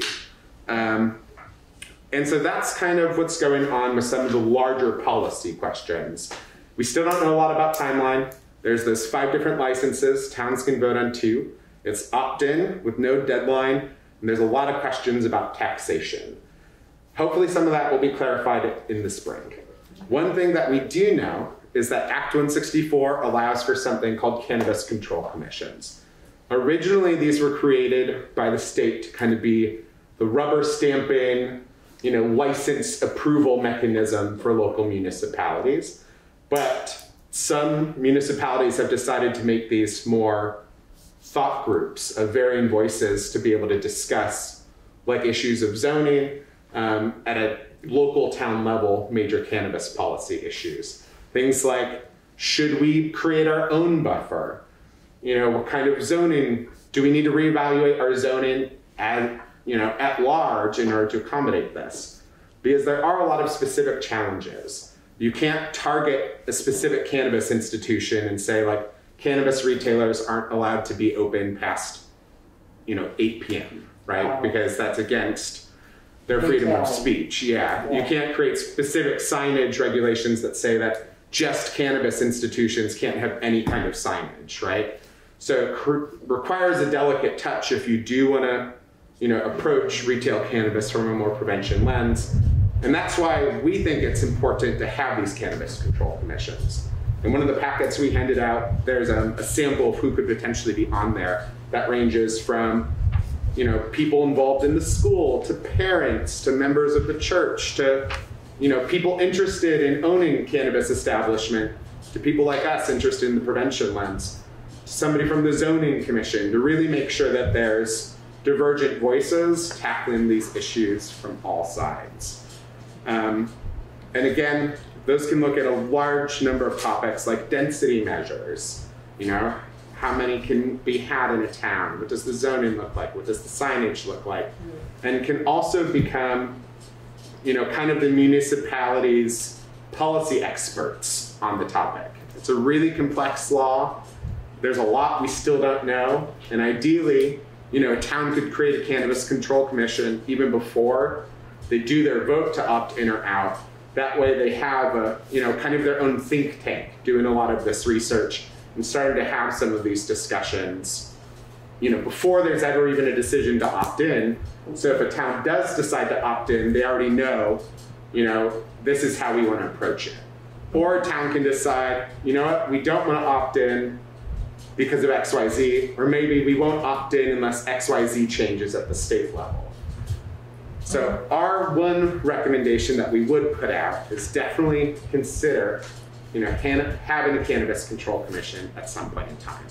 As far as our role at Thrives, obviously we come at this whole issue from a prevention lens. The data has shown that in places that legalize retail cannabis, youth perception of harm goes down, and the National Institute of Health has shown that as perception of harm goes down, youth use rates go up. So, we would definitely like to make sure that if retail cannabis does happen in Newfane, that it is at least done in a thoughtful, intentional way, with as many safeguards put in place to protect youth and people in recovery as possible. As far as our role, we're happy to help out as much as possible when it comes to asking questions, answering questions, sorry. If we don't know the answer, we can typically find somebody that does. and are also happy to come to as many of these types of meetings as necessary. For example, when Jamaica had their revote earlier this fall, we attended a handful of select board meetings and then presented at their informational session. So we're more than happy to come back as many times as you need us. And if you have any specific questions or any specific issue you want us to do a deep dive into, like taxation, that's definitely something that we would be able to do. I have one quick clarifying question. Is this for these stores, are they for people 18 and up or 21 and up? Yeah. Okay. And so right now, an important thing to know about the retail cannabis is that you can't have just like a country store and then also have retail cannabis. They have to be separate. Right now, there's no law to allow something more standard to like, the country store plus liquor store model. Yeah. That currently does not exist. Gotcha. So say the Newfane store wanted to do this, they would have to have like a separate building that's technically, a separate business to run it out of. Anne had a question? I wanted to understand the process for opting in or not. Is it typically a decision of the select board, or I had the sense that it was being done in most municipalities by going out to the voters of the town and having a townwide meeting, a townwide vote? Yeah, so that for me? We've seen it happen multiple ways. So sometimes it's been a petition process where, according to the town charter, there needed to be a petition and it needed to be discussed at town meeting day. Other times the select board was the one who put it on the agenda for town meeting day. Or sometimes, like in the case of Jamaica, it's been its own special vote at the town resident level. So it really depends on your specific laws, processes, and the way that the select board wanted to approach it. The day that most towns have opted in was town meeting day. Town meeting day was, there have been a handful of opt-ins and opt-outs since town meeting day, but the majority of the votes in 2021 happened at town meeting day. I have another question. As far as looking at the models of, how towns are laid out, would Newfane be a good location or bad location for such a place? In considering that the elementary school is way over there versus Townsend, which has both an elementary school and high school, bam, square in the middle of their town. Yeah. So as far as that goes, I think that's more up to the town residents. But our stance would be that Newfane is definitely an interesting situation because of all the typical things that are put into buffer zone ideas. When people envision what a buffer zone would look like, right? They typically think about churches, schools, playgrounds, and public spaces like the Newfane Green, right? And so, at least as far as this downtown stretch, if Newfane wanted to have those specific types of buffers in place, it would be hard to get something kind of right here on the main strip. And from our perspective, again, having it right by the elementary school, across from the church, definitely has the potential to decrease youth perception of harm, which leads to issues. But, on the whole, we would definitely say that we're here to support the town no matter what you decide.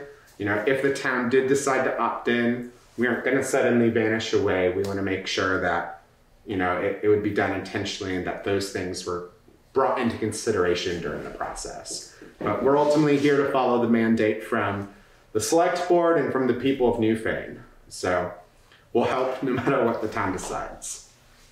Do you have any statistics on the kids that live here in Newfane regarding, substance abuse or anything specifically? Yes, so I don't have all of it on me right now, but I can send it to you. But all the data we have on youth in Newfane is specifically from the Vermont Youth Risk Behavior Survey, and it is for the entirety of the supervisory union in the West River Valley. There's also county level data, but we really only rely on the supervisory union data just because our local conditions are so different from the residents in Brattleboro.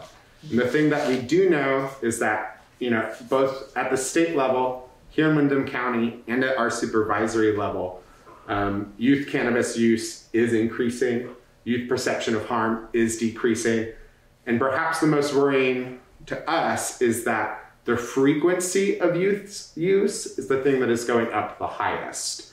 So when it comes to the number of youth who report 30-day use, and within that, using 20 plus times in 30 days, those are the numbers that are specifically increasing that we find worrying. It's not like an occasional whatever, it's someone that's hooked on it. Yes, so the questions of potential, physical or emotional dependence and the frequency of use are alarming on our end. But, the key message we like to put out is that the majority of youth aren't using, and that's, a real positive and something that we want to make sure it is put out there. It's really easy to get caught up and only talk about the negatives, but, the majority of our youth aren't using and, aren't partaking illegally, so that's great. Is it my understanding that those rates have gone down since the 90s, fairly steadily? For youth use of cannabis? For use, yeah. So they fluctuate a lot, and the YRBS survey isn't always, it's only done every 2 years. We just got the 2021 data, and we can send that all to you with the charts that we have that kind of show youth, I think since 2011 is how far back our specific supervisory level data goes. So we can definitely supply you all with that afterwards. I honestly should have printed it out and brought it with us. Yeah. But we have that, and we can send that to you as early as tomorrow morning. Great, so, thank you. Yeah, that'd be great. I think years ago, I'm not sure how you guys came about, but I remember being up in Townsend area and knowing that there was a high risk of substance abuse, and there was a lot of money that came through the cigarette lawsuit that funded this abuse or substance abuse, and in this area, and I want to say the Valley. Oh, they imposed a tax in 1997 where if you were caught underage with a cigarette, it was a $20 fine per cigarette. So if you had a full pack, it was $200. Yeah. Oh, okay. Yeah, that's it. Yep, I remember that clearly. But so your funding, was it originally from that fund, or? I was just going to say that the funding that has sustained us for most of our history has been federal funding through the Drug Free Community Grant, which is currently provided through the CDC. So that is where the large majority of our funding comes from. And then we share some funding with our Windham County Prevention Partnership, who we created some of the documents we handed out to you with. That comes from the state. And we also have specific tobacco control. Tobacco, yeah. And because I know that raising a son in this area, there was a high risk of abuse, substance abuse, historically, in comparison to other areas around here. Yes, so Vermont, first and foremost, has the highest youth cannabis rate uses of any state in the country. And Windham County in particular does have, on average, higher youth substance use rates than surrounding counties. And something important to bring into the discussion is that, when we discuss youth substance use, the things we like to talk about are protective factors and risk factors. And things like the lack of transportation, which the Moover was here hoping to try to address potentially by adding that new line. That's a big risk factor right now. There's not a lot of transportation. There's not a lot of third spaces. And some of our work is by trying to create protective factors, by building sense of place, by partnering with places like the More Free Library, the Townsend Library to, create programming for youth so that there are other, kind of constructive alternatives, because there is a lot of use here. And the higher those risk factors are, whether it's because of, the family struggling at home, inattentive parents, maybe the kid's LGBTQ plus and is facing some discrimination for that. Those kind of risk factors lead to higher rates. And we're here to try to make sure that, you know, our community is really rallying around to decrease those risk factors and to increase as many protective factors to protect our youth, provide them with safety, stability, and connection as possible. Okay. So I know we gave you a ton of materials. Yes. So if you have any specific questions after mulling them over, you know, just let us know and we'll get back to you however we can. Did you hand out the folders that we had? Yeah, I handed out the folders already. Can you talk a little bit about the vehicle accident Yes. list? That has decreased or appears to be decreasing, but Yeah. I don't know if there's an age group or if that's everyone or... So that's from Mark over at the Sheriff's Office, and that was decreasing because it was only halfway through the year. So that was 2021 as of, I think, October. So that's important to know. But really the key thing in there is Mark's on our board, and he provided that to us just to kind of show some of the fatality data that we now have, because there is now potential and technology for officers to conduct some kind of testing for cannabis after, you know, potential DUIs are seen. And what we have seen based off of that data is that a significant amount of both the accidents that have involved, the fatality accidents that have involved drugs, a high percentage of those, the drug has been cannabis, and a high percentage of the accidents that have happened due to alcohol in combination with other drugs, the other drug has been cannabis. So that's just something, you know, we do a lot of work with the various sheriff's departments about inebriated driving. So we just think it's important to put those statistics out there, not just about cannabis, but about, you know, everything, because the more we can do to reduce inebriating driving, the safer our roads are going to be.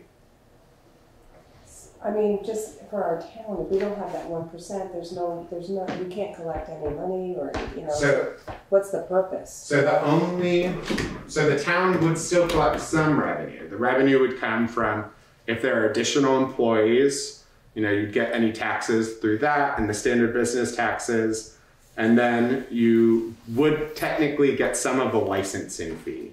So as of right now, the way it's going to work is once a license is submitted, the state will collect the fee and then distribute back to municipalities for portion later. Now that's not very much money at all, but there is some money through those mechanisms. It is just, I think people see the high excess tax percentage, which I think is 13, 14%, something like that, and assume that the towns are going to be rolling in all this excess tax, and as of right now, that is not the way that the law is set up. And what's the time frame in which Newfane has to decide whether they opt in or opt out? Never, as of right now. So again, there's so originally, when it was just passed by the House, there was the requirement of a May 2022 decision, and if towns didn't opt in or opt out, they would kind of be wrapped into whatever the state deemed appropriate for everyone else. We don't know what that would have looked like, and luckily the state Senate took that out and really left the decision in the hands of local municipalities. There was just an article in the Reformer that you sent me the link to that came out today or yesterday. Yeah, about the Brattleboro Selectboard member who's pushing to change the revenue structure at the state level to ensure that local municipalities get more direct funding. But I think a lot of questions are going to be answered during the sludge season. I know we were really worried about this potential May deadline when that was originally discussed, because we didn't know what was gonna, you know, there's still so much we didn't know at that point that we were like, how on earth are towns gonna be able to make informed decisions? You know, while we're very neutral on this, our idea would definitely be at least wait till after, you know, we have more of those answers from the legislature. Because right now, the way we think about it is a vote to opt in is kind of writing a blank check. You don't know exactly what you're gonna get. You don't know exactly, you know, how any of the things are gonna work out. For example, the official mechanism of how the state is gonna collect license and fees and then distribute that out back to towns, which is never done before, hasn't even been figured out yet. Right. Who's responsible for that isn't finalized. So our, thing would definitely be wait for more information, but, we're here Do to help they no have matter an what. imposed deadline that they're working with now? I think ASAP, they're trying to get this done as soon as possible. I know at least the Cannabis Control Board is. They've been really proactive this summer, like I said, trying to publish some of their, here's where we kind of stand, right? And, working things out by having a bunch of individual working groups. And they'll be presenting all of that. There's not, as far as I know, a finalized date for that that's been determined.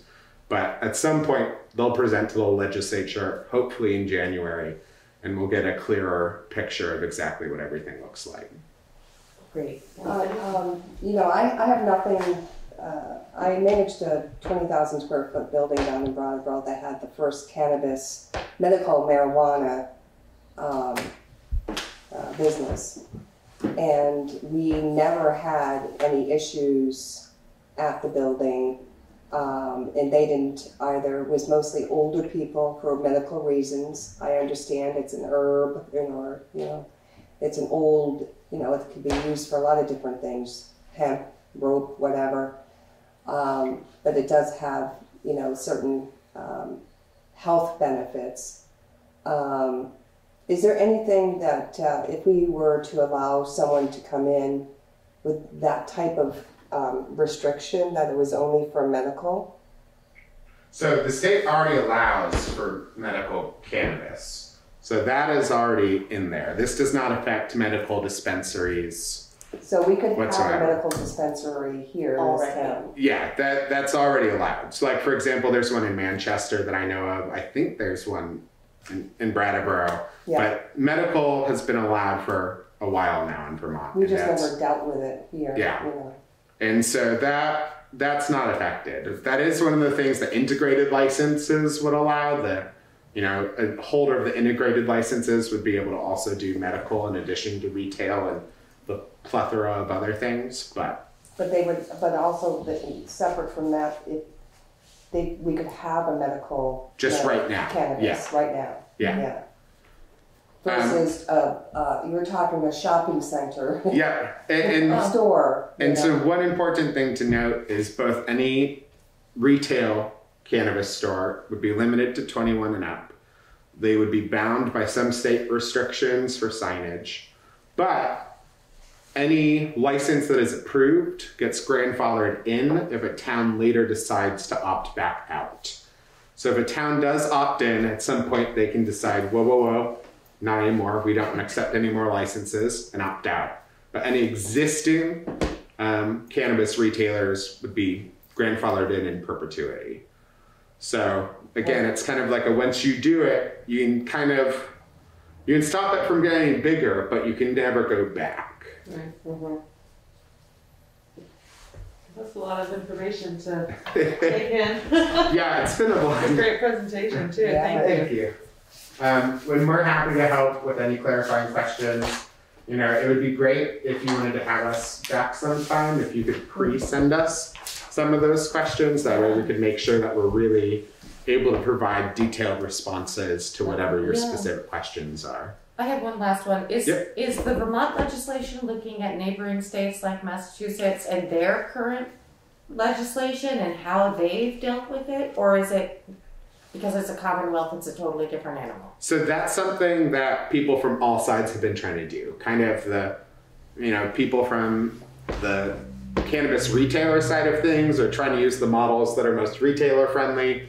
People from kind of prevention side of things are trying to use the most prevention friendly models. Mm-hmm. And the state's kind of trying to figure out what works best for us. Now, I would say that the model that's been used the most in our discussions would probably be Massachusetts, just because it is the most, it's also pretty new and it's right there. It's very Western Mass and Southern Vermont have some pretty similar local conditions. Mm-hmm. And so I'd say a lot of people have been looking at how that's going. But they also have some interesting provisions that we don't. I think that they currently allow retail cannabis delivery, And obviously they also have billboards, which is a big thing. So there is some different context that we currently don't have.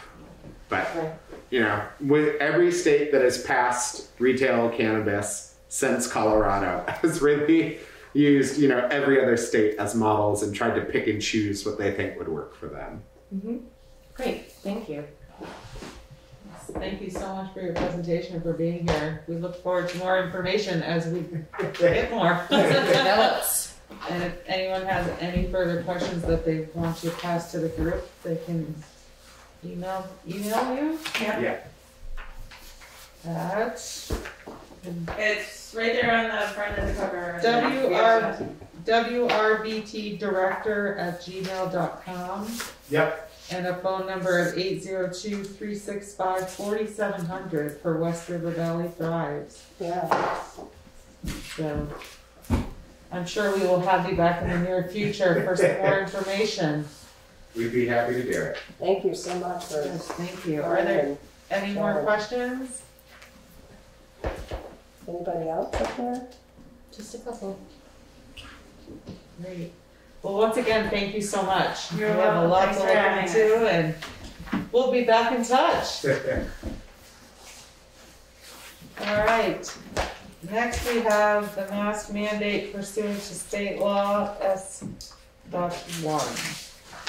And Anne, if you wouldn't mind telling us about your email today.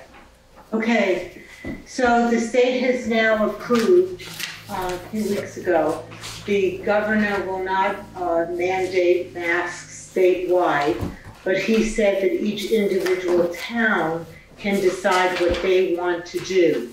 VLCT then wrote 2 model mandates that towns can use as a basic structure. One form of the rule allows you to invoke penalties if somebody does not follow the law. Another version is no penalties. I looked at what different towns are doing in both Brattleboro and in Wilmington to date. They have voted to make masks required in all public spaces throughout the town.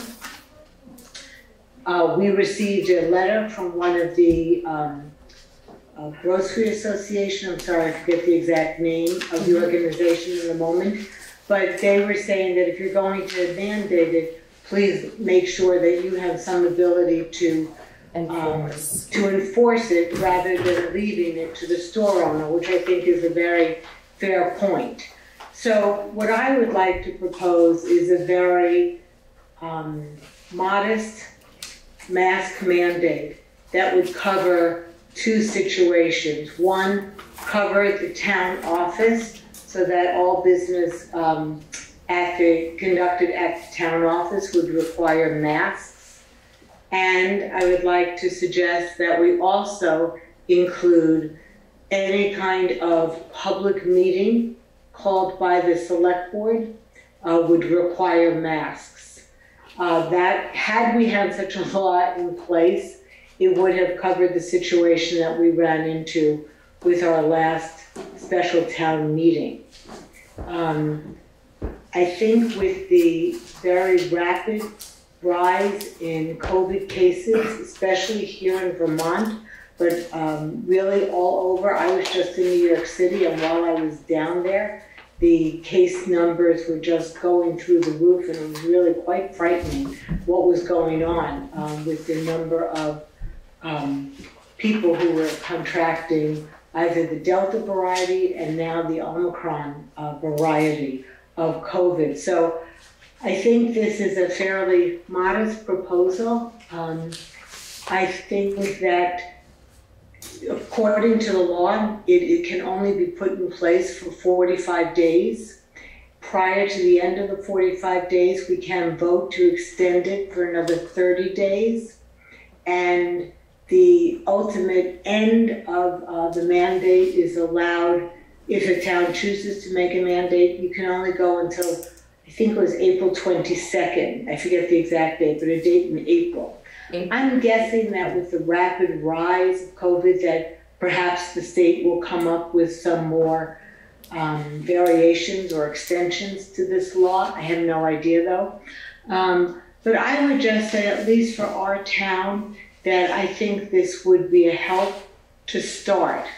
I personally would be very curious to hear what businesses in our town think and what they might want, if they want anything more than that. And I would, if people agree, I would be happy to call a couple of businesses and just try and get some input on what people are thinking and what businesses would want. But at a minimum, I would propose that the select board vote in favor of a mandate for our town offices and for any town meetings. And again, this would only cover the next 45 days.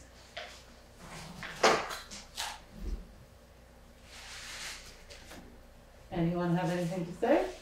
Well, I don't know about that, the whole town meeting thing, because, I mean, it's just like the meeting we just had, there was quite a few people that didn't want to have to wear a mask. I think that, I'm not in favor of making it mandated throughout the whole town either. I mean, I think it's up to most businesses. They'll mark that down if they want them in there with a mask or without. I mean, I don't like where I have to tell people they have to wear something like this and everything else. I mean, it's just like they're having a problem with a vaccination. Some people do it and everything else. A lot more people I think would do it, but it wasn't the government telling them they had to have it.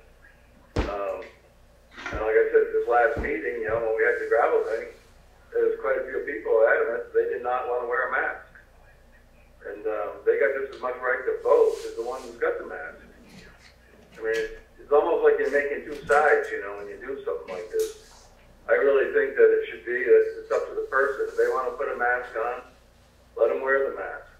The ones, if they don't want to wear the mask, that's up to them. I think another thing is, it's like I said, when this whole thing took effect, the COVID thing, they told you the only mask that really made a difference was the N95.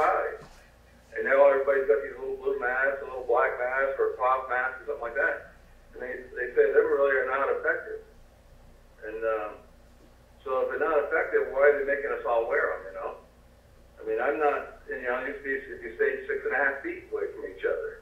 Well, it's not hard to stay 6 feet from the next person, So I just think that, I'm not in favor of saying anything about a mandate, telling people they have to do it, because you can put down, we suggest, masks are required, but not, mandated or whatever. I mean, a lot of stores are doing it that way. You go in a store, some people got them, some people don't. I just think it should be up to the person. Thank you, Mike. This is not a requirement for the whole town, the proposal that Ann was making. It was just for the town, just for the town office. Right, it's a special meeting. Right, and we have had this. There's a lot of people at that last meeting that was adamant they didn't want to wear a mask. Now, it'd been a shame that they couldn't have came and vote, just because they didn't want that mask. I think there's enough people that have been vaccinated or haven't been vaccinated. They can wear a mask, they can wear whatever they need to self-protect or from other people. But at this point, I think it's our own personal decision. We've managed to get along. In the cases, it's like the flu. Everyone's going to have COVID at one point or another, and it's about a percentage of what? 0.123, whatever chance of dying from it. It's an extreme, we're going on 2 years now. And yes, there are people that die from COVID. There's people who die from heart attacks. There's people who die from flu. There are people that die from drugs. I don't think we need to mandate it. I'm being respectful. People can be respectful. If they don't want to wear a mask, then, I think that's their right not to wear a mask. I would agree with residents and businesses, but not for our town dealings, because there are people who did not come and could not exercise their right to vote because they refused to be around folks who were not masked for their own safety. And that is one right to not wear a mask does not trump someone else's right to vote. And with that, I would like to bring in our 2 letters of correspondence, if that's okay, regarding this subject. Is that okay? Is it from outside people or something? One is from Gloria Cristelli and one is from Lynn Forrest. Regarding masks. Is it okay with the board if I read the correspondence? Well, I mean, these are personal opinions. I think we need to, look at it more on a level of, our office here, which we've done. And we've been able to provide Zoom for people who don't want to be here in person but want to attend the meeting. So I think it's really a select board decision Okay. I mean, that's my personal opinion. I've read the letters. I don't, Okay. I think everyone has their own personal opinion on it. I think as a governing body, we've not had a mandate. We've had a suggestion to wear masks. We've made it a requirement to wear masks when coming in to the town offices. And for some time, and that was to early on. That was right. early before we knew stuff. Yeah. That was in October. We reinstated it. Yes. Right. So what has been given to us is a proposal as of today's date for the town of Newfane to require wearing face coverings indoors in the town offices and for indoor public meetings held by the select board. Do you want me to read this proposal in its entirety, or do we want to just go into a motion? Where was the proposal from? I would recommend reading it for the record. Okay. So if anyone is listening or listens to the video afterwards, they know what it says. I will go ahead and do that. Proposed as of December 20th, 2021, Town of Newfane, Vermont, rule requiring wearing face coverings indoors in public spaces. Section 1, Authority. This rule is adopted by the Select Board of the Town of Newfane under authority of Act 1, an act relating to temporary municipal rules in response to COVID-19. Section 2, Purpose.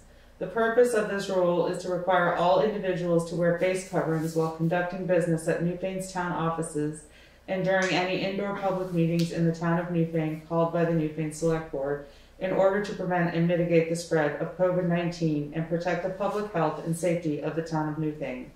Section 3, requirement to wear face coverings. All individuals in the town of Newfane shall wear face coverings while at the Newfane town offices and during any indoor public meetings in the town of Newfane called by the Newfane Select Board. Section 4, exceptions. Face covering is not required for children under 2 years. Section 5, other laws. This rule is in addition to all other ordinance and rules of the town of Newfane and all applicable laws of the state of Vermont.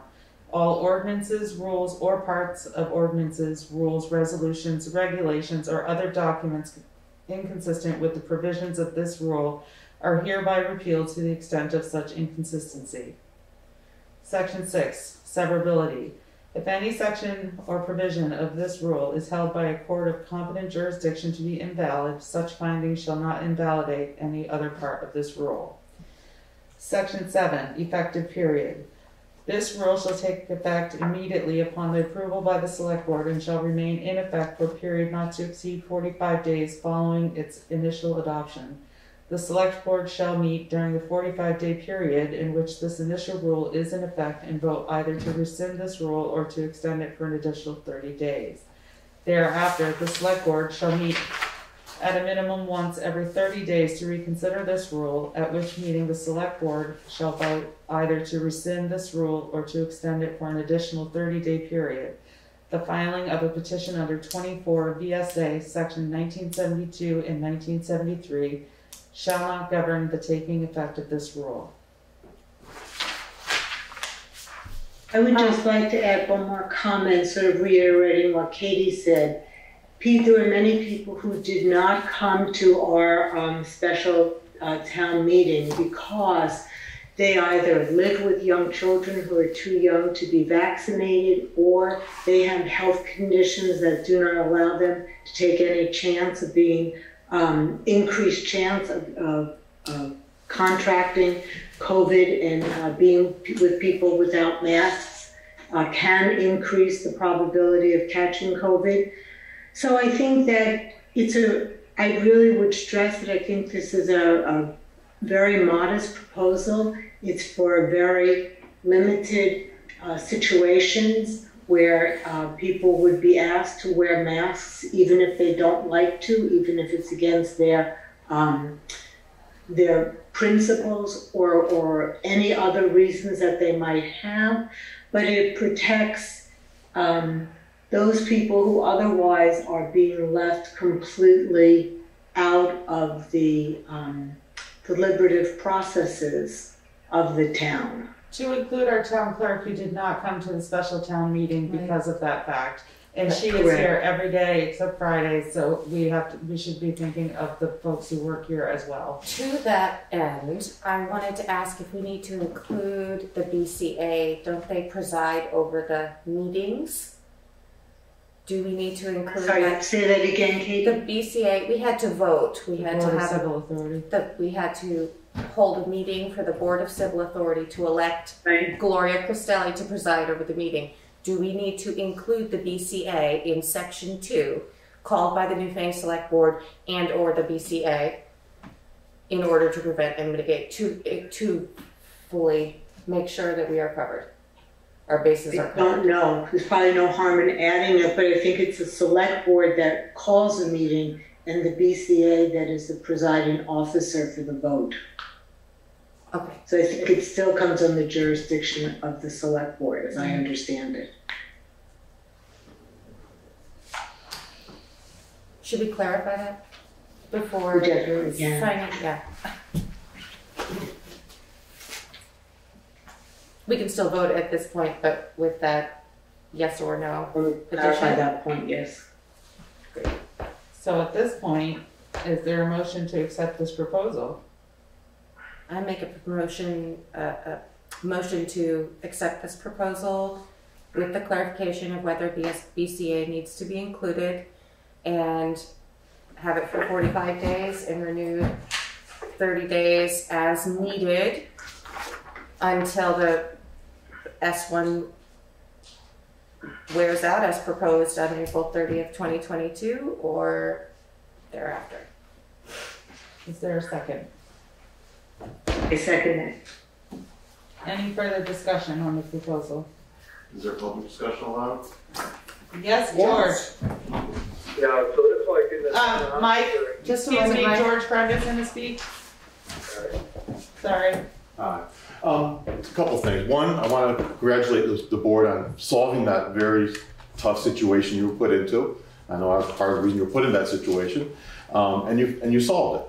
And you allowed people, not just people who were masked and concerned, but also people who were unmasked to come and participate in a vote. You didn't discriminate against anybody's good faith beliefs and what they felt. Right. And that worked out great. And I encourage you to continue to do that. Obviously, I don't like wearing a mask. I'm wearing one today because this is the standard here, and I get it. I totally get it. You gave me an option to go on to Zoom meetings and participate. That was never given at the other meeting, right, which is why that happened. Right. And luckily it happened the day before, instead of the day of, because there would have been, that vote never would have been allowed to happen. I think we can agree on that. Other than that though, going forward, I hope that you'll continue to think about the people who have those good faith beliefs that are different. And you'll find options. I know there's a town meetings coming up, and there's a lot of people who won't go to that if they have to wear a mask. I don't know how you guys talk about these things, to be honest with you. So I'm hoping you'll do that, and I hope you'll give it consideration to the people here that pay taxes and want to participate, and they want to vote. So yay and nay votes aren't going to be able to happen on a Zoom meeting. It's just not going to be able to happen. So if you want me to be able to participate, or if I want to be able to participate, I should be able to show up to the meeting, cast a paper vote, or whatever the situation is. I get it. Some people have different fears than I do, and I respect that. Mm-hmm. But the government shouldn't be practicing control over my feelings. So I'll leave it at that, and I encourage you to continue doing what you did. You did the right thing. You solved the problem. That's what we elected you to do. Right, it's pretty creative. Thank you. Thank you, George. We really appreciate you being here tonight. Anne? Just wanted to say that while we did resolve it for that meeting, the result was a lot of people who did not join because masks were not mandated, and it became a health concern for them. So it wasn't really ideal. The best solution town-wide, in my opinion. What I would like to find out is, I would like to look at our town, it's not a charter, but our town rules, regulations, whatever it is, to change whatever it is that says that things have to be done from the floor on a voice vote or paper vote, and instead be able to change our governing rules so that we can always do votes by Australian ballot. Because if our rules had been different, let's say for the last special town meeting, we could have had a town meeting where everyone participated via Zoom, but then all voting was done over, let's say, a 8-12-hour period by Australian ballot. And that, I think, would have been the very best solution. And I'm curious whether or not that is something that we can do for town meeting as a possibility. So those are some of the things I would like to look into. And if I could just then ask Winetta, if you could send me a copy. I know I asked you about, I thought we were a charter, and to send me the charter agreement, and for some reason there is a proposed charter on the town website. If you could send me what our governing rules are, whatever that document is, so I could look to see what would need to be changed and bring it here to the select board to discuss. Okay. We're not a charter. We're not a charter. We're not a charter. But there is something, there happens to be something on our website that is a proposal for a charter that I imagine, there was no date on it, so I don't know when it was proposed, but it probably should be taken off our website. That would probably be wise. Okay. I know, speaking with Carol, the only thing that we currently can vote Australian ballot for is the election of officers. Yeah. Which is, I understand, but I think other towns have changed their rules so that they can do all votes by Australian ballot. Okay. That's my understanding from something that the LCT said to me. Is Australian ballot different than remote ballots, which you can do in advance? Long in advance? Like that's been... You mean like absentee ballots? Absentee ballots, thank you. That's the word I was looking for. But that doesn't work for town meeting floor. No. I think the absentee ballots only cover those Australian voting articles. Okay. Which are the election of the officers. I don't think they would incur the 37 articles for appropriation General and the budget elections. and all that. I've only seen it like in general elections, All of our presidential. stuff was done last town meeting by Australian ballot. Because of the COVID mandates that were in place at that time. So everything was done by that. So I understand Anne's asking if we can change wherever that's written in our town law, we'll leave out the word charter, and include Australian ballots forever, which I think is not a terrible idea. I mean, if it's, whether you want to call it Australian ballot or, pardon? It depends on what the state allows us to do. Well, right. But that way we are not in a try. position of where we were the last time. So we have a question from Sina. Hi, Sina. Hi.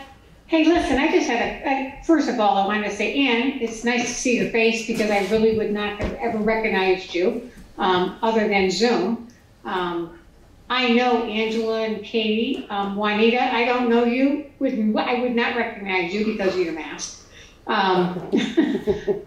It's sad. I mean, it really is sad. The gentleman who spoke tonight about the cannabis stuff, no clue. The gentleman and the woman would not recognize him if they ran into me in the street. This mask thing is just, I don't know. I'm very frustrated with the whole thing.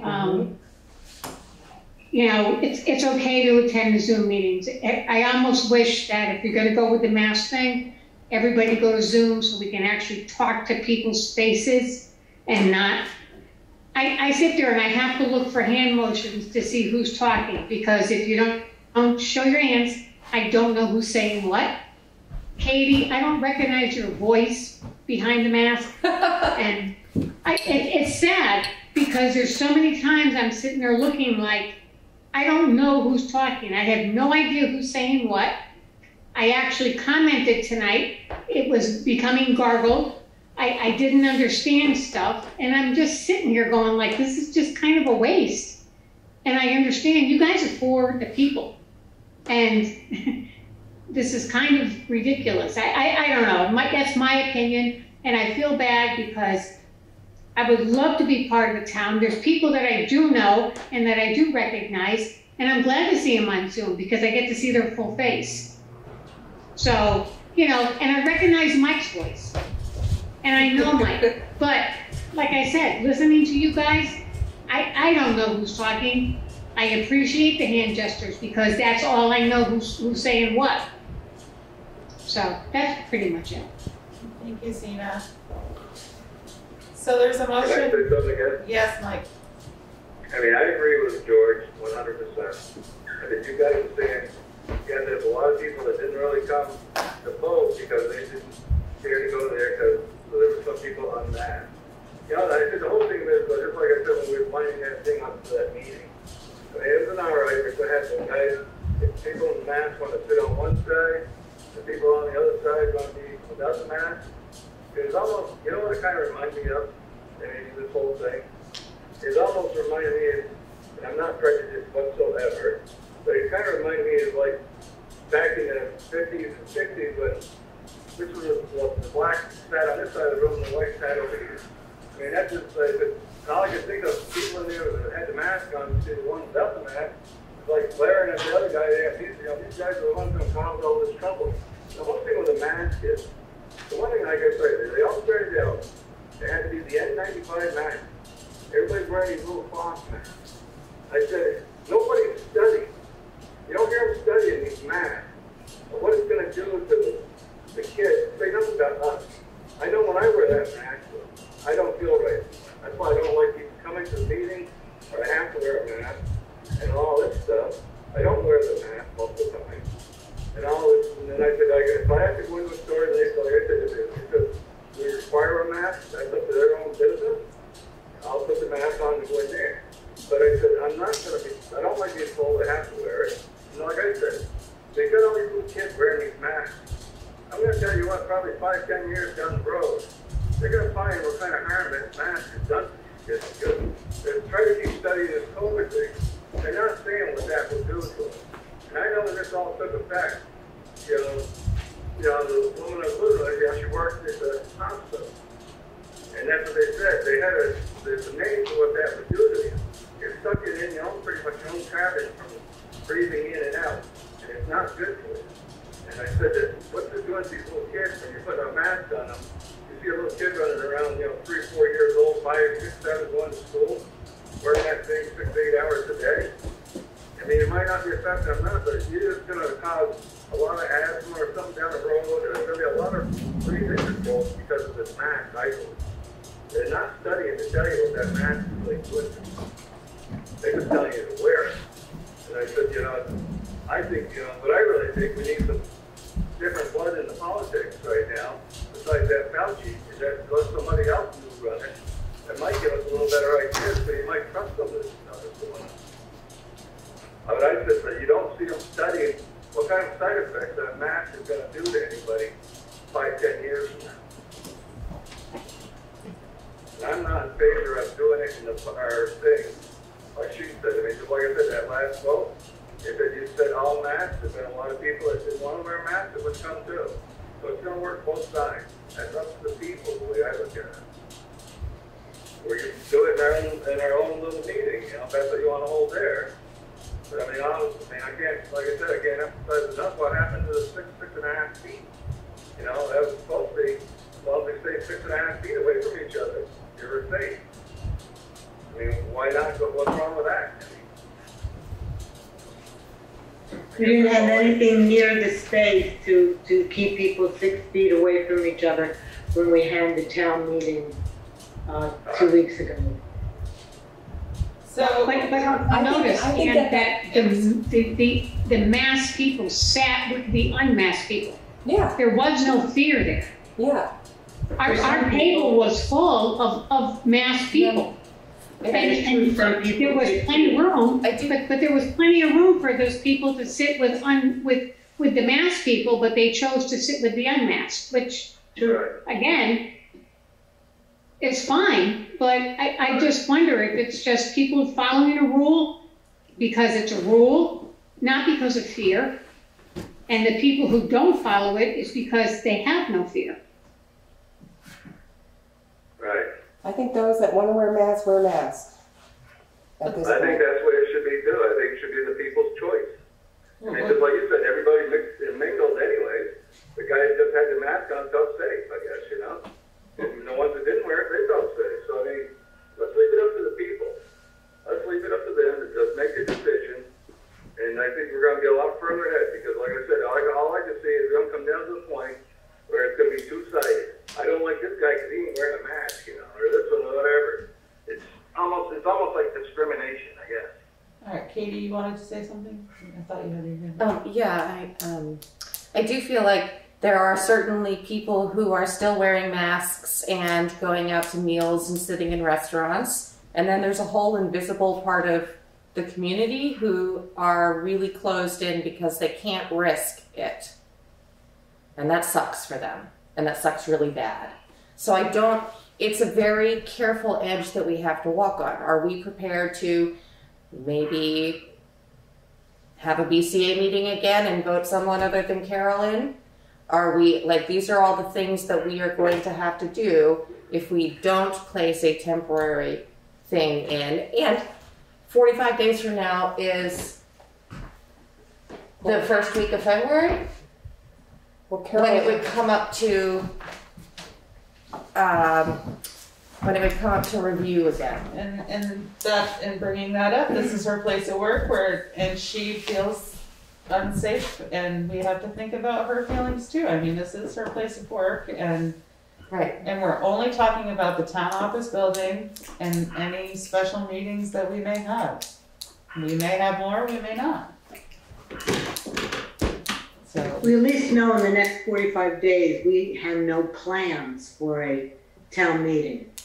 Right now we don't even know if that's going to happen. We won't know until mid-January. So why don't we just say the town office? Like I said, I don't have a problem with Carol feels that she wants people to wear masks when they come in to see her. I do not have that problem, you know. That's her right. She's working there. And so, like, that's what I was saying. So, like, the town office, if it's mandated in that, so that means everybody working in that office has to wear a mask all the time they're in there working. Right. But she's also working at the town meeting. Unless they're in their private cubicles alone. I thought that was because they're not near anybody if they're sitting at their desk alone. Right, but 6 feet rule. Right. But Juanetta and Carol and Melissa, they're all working at these meetings. It's not, I mean, they're working. They're on the clock, even though it's whatever. They're getting paid for their attendance at these meetings. So we need, I mean, that's still working for them. Is that something you're willing to be like, no, sorry, that part doesn't matter? And we're trying to think about everybody in our community and everybody's health and everybody's feelings and everybody's rights and trying to do the best we can for everybody because you all count. And well, I'd like to know, and we haven't heard anything about people not being able to attend. Normally if there's I can read this letter. Yeah. They did not attend? Yeah. Right. We It's also from Lynn have- Forrest, dear select, oh.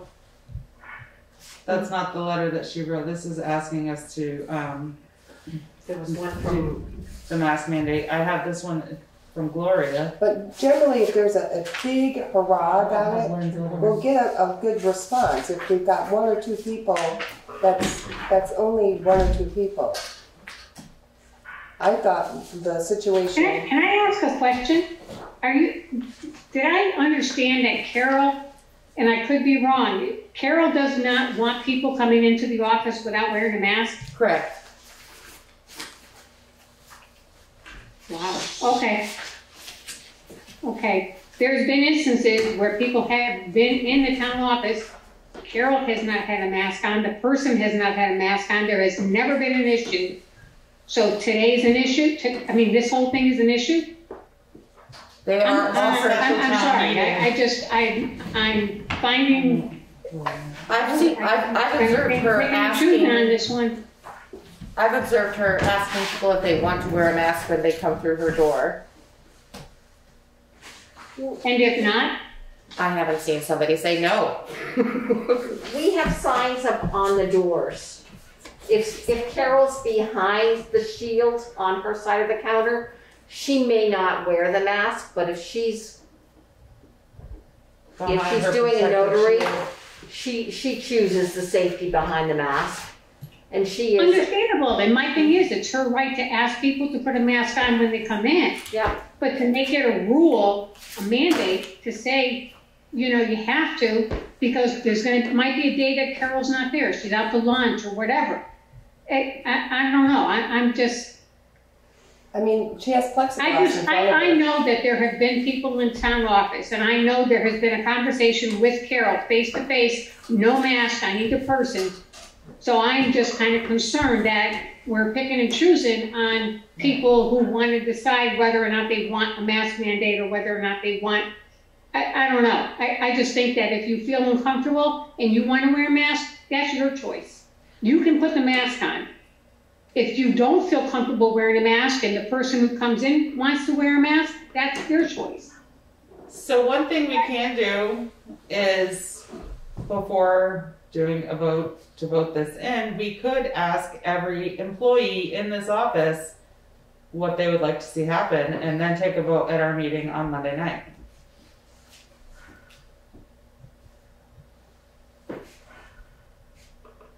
I think I'd be more willing to do that. Is this going to include the town garage? Is this being a town building? No, it's just for the town offices and select board meetings. So why wouldn't it be a mandate for the entire town? It's just, why are we just doing certain areas? Because we have more authority over. Sorry. I'd like to have another discussion on this. We could, without going on all night tonight about it. No, well, like I said, I think it should be the people's choice. I don't like it when the government tells me I have to do so. I think that's what we're trying to spell out to a lot of these people now. You have to do it. I feel like one of the few places where we have authority is here in our own building.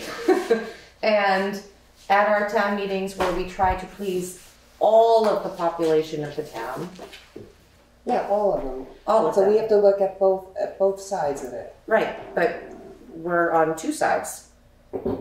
So we have to somehow come into the middle. Okay. We meet in March, so we can't just be outside and What if field we together. table this motion until Monday evening at our budget meeting after, shall we say, who would like to take a tally and a vote on everyone that works here to find out how they feel and then revisit it on Monday with everybody in the building and Jay's building, I guess, if that's what you want to do, about how they feel about wearing masks. All right, let's do that then.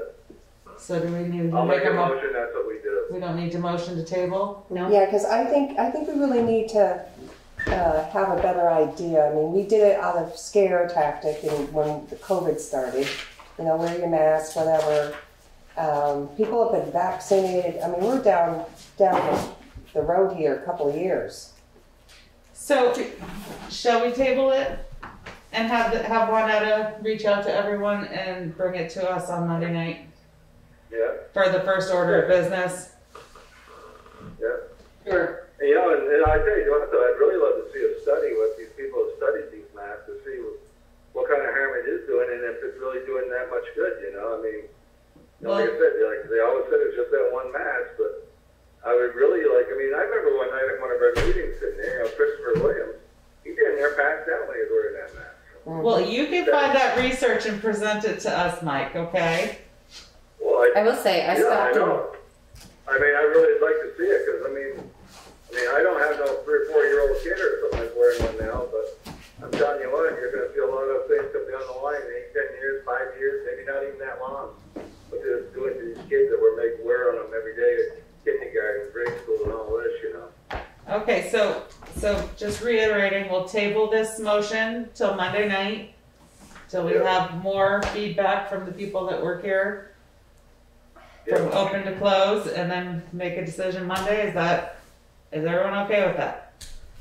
Yes. Great. Sounds good to me. Katie? Yes. Shelley? I guess so. Thank you. And with that, we're going to move into pay orders. I would like to thank everyone for coming tonight and stay healthy, stay safe, and Merry Christmas!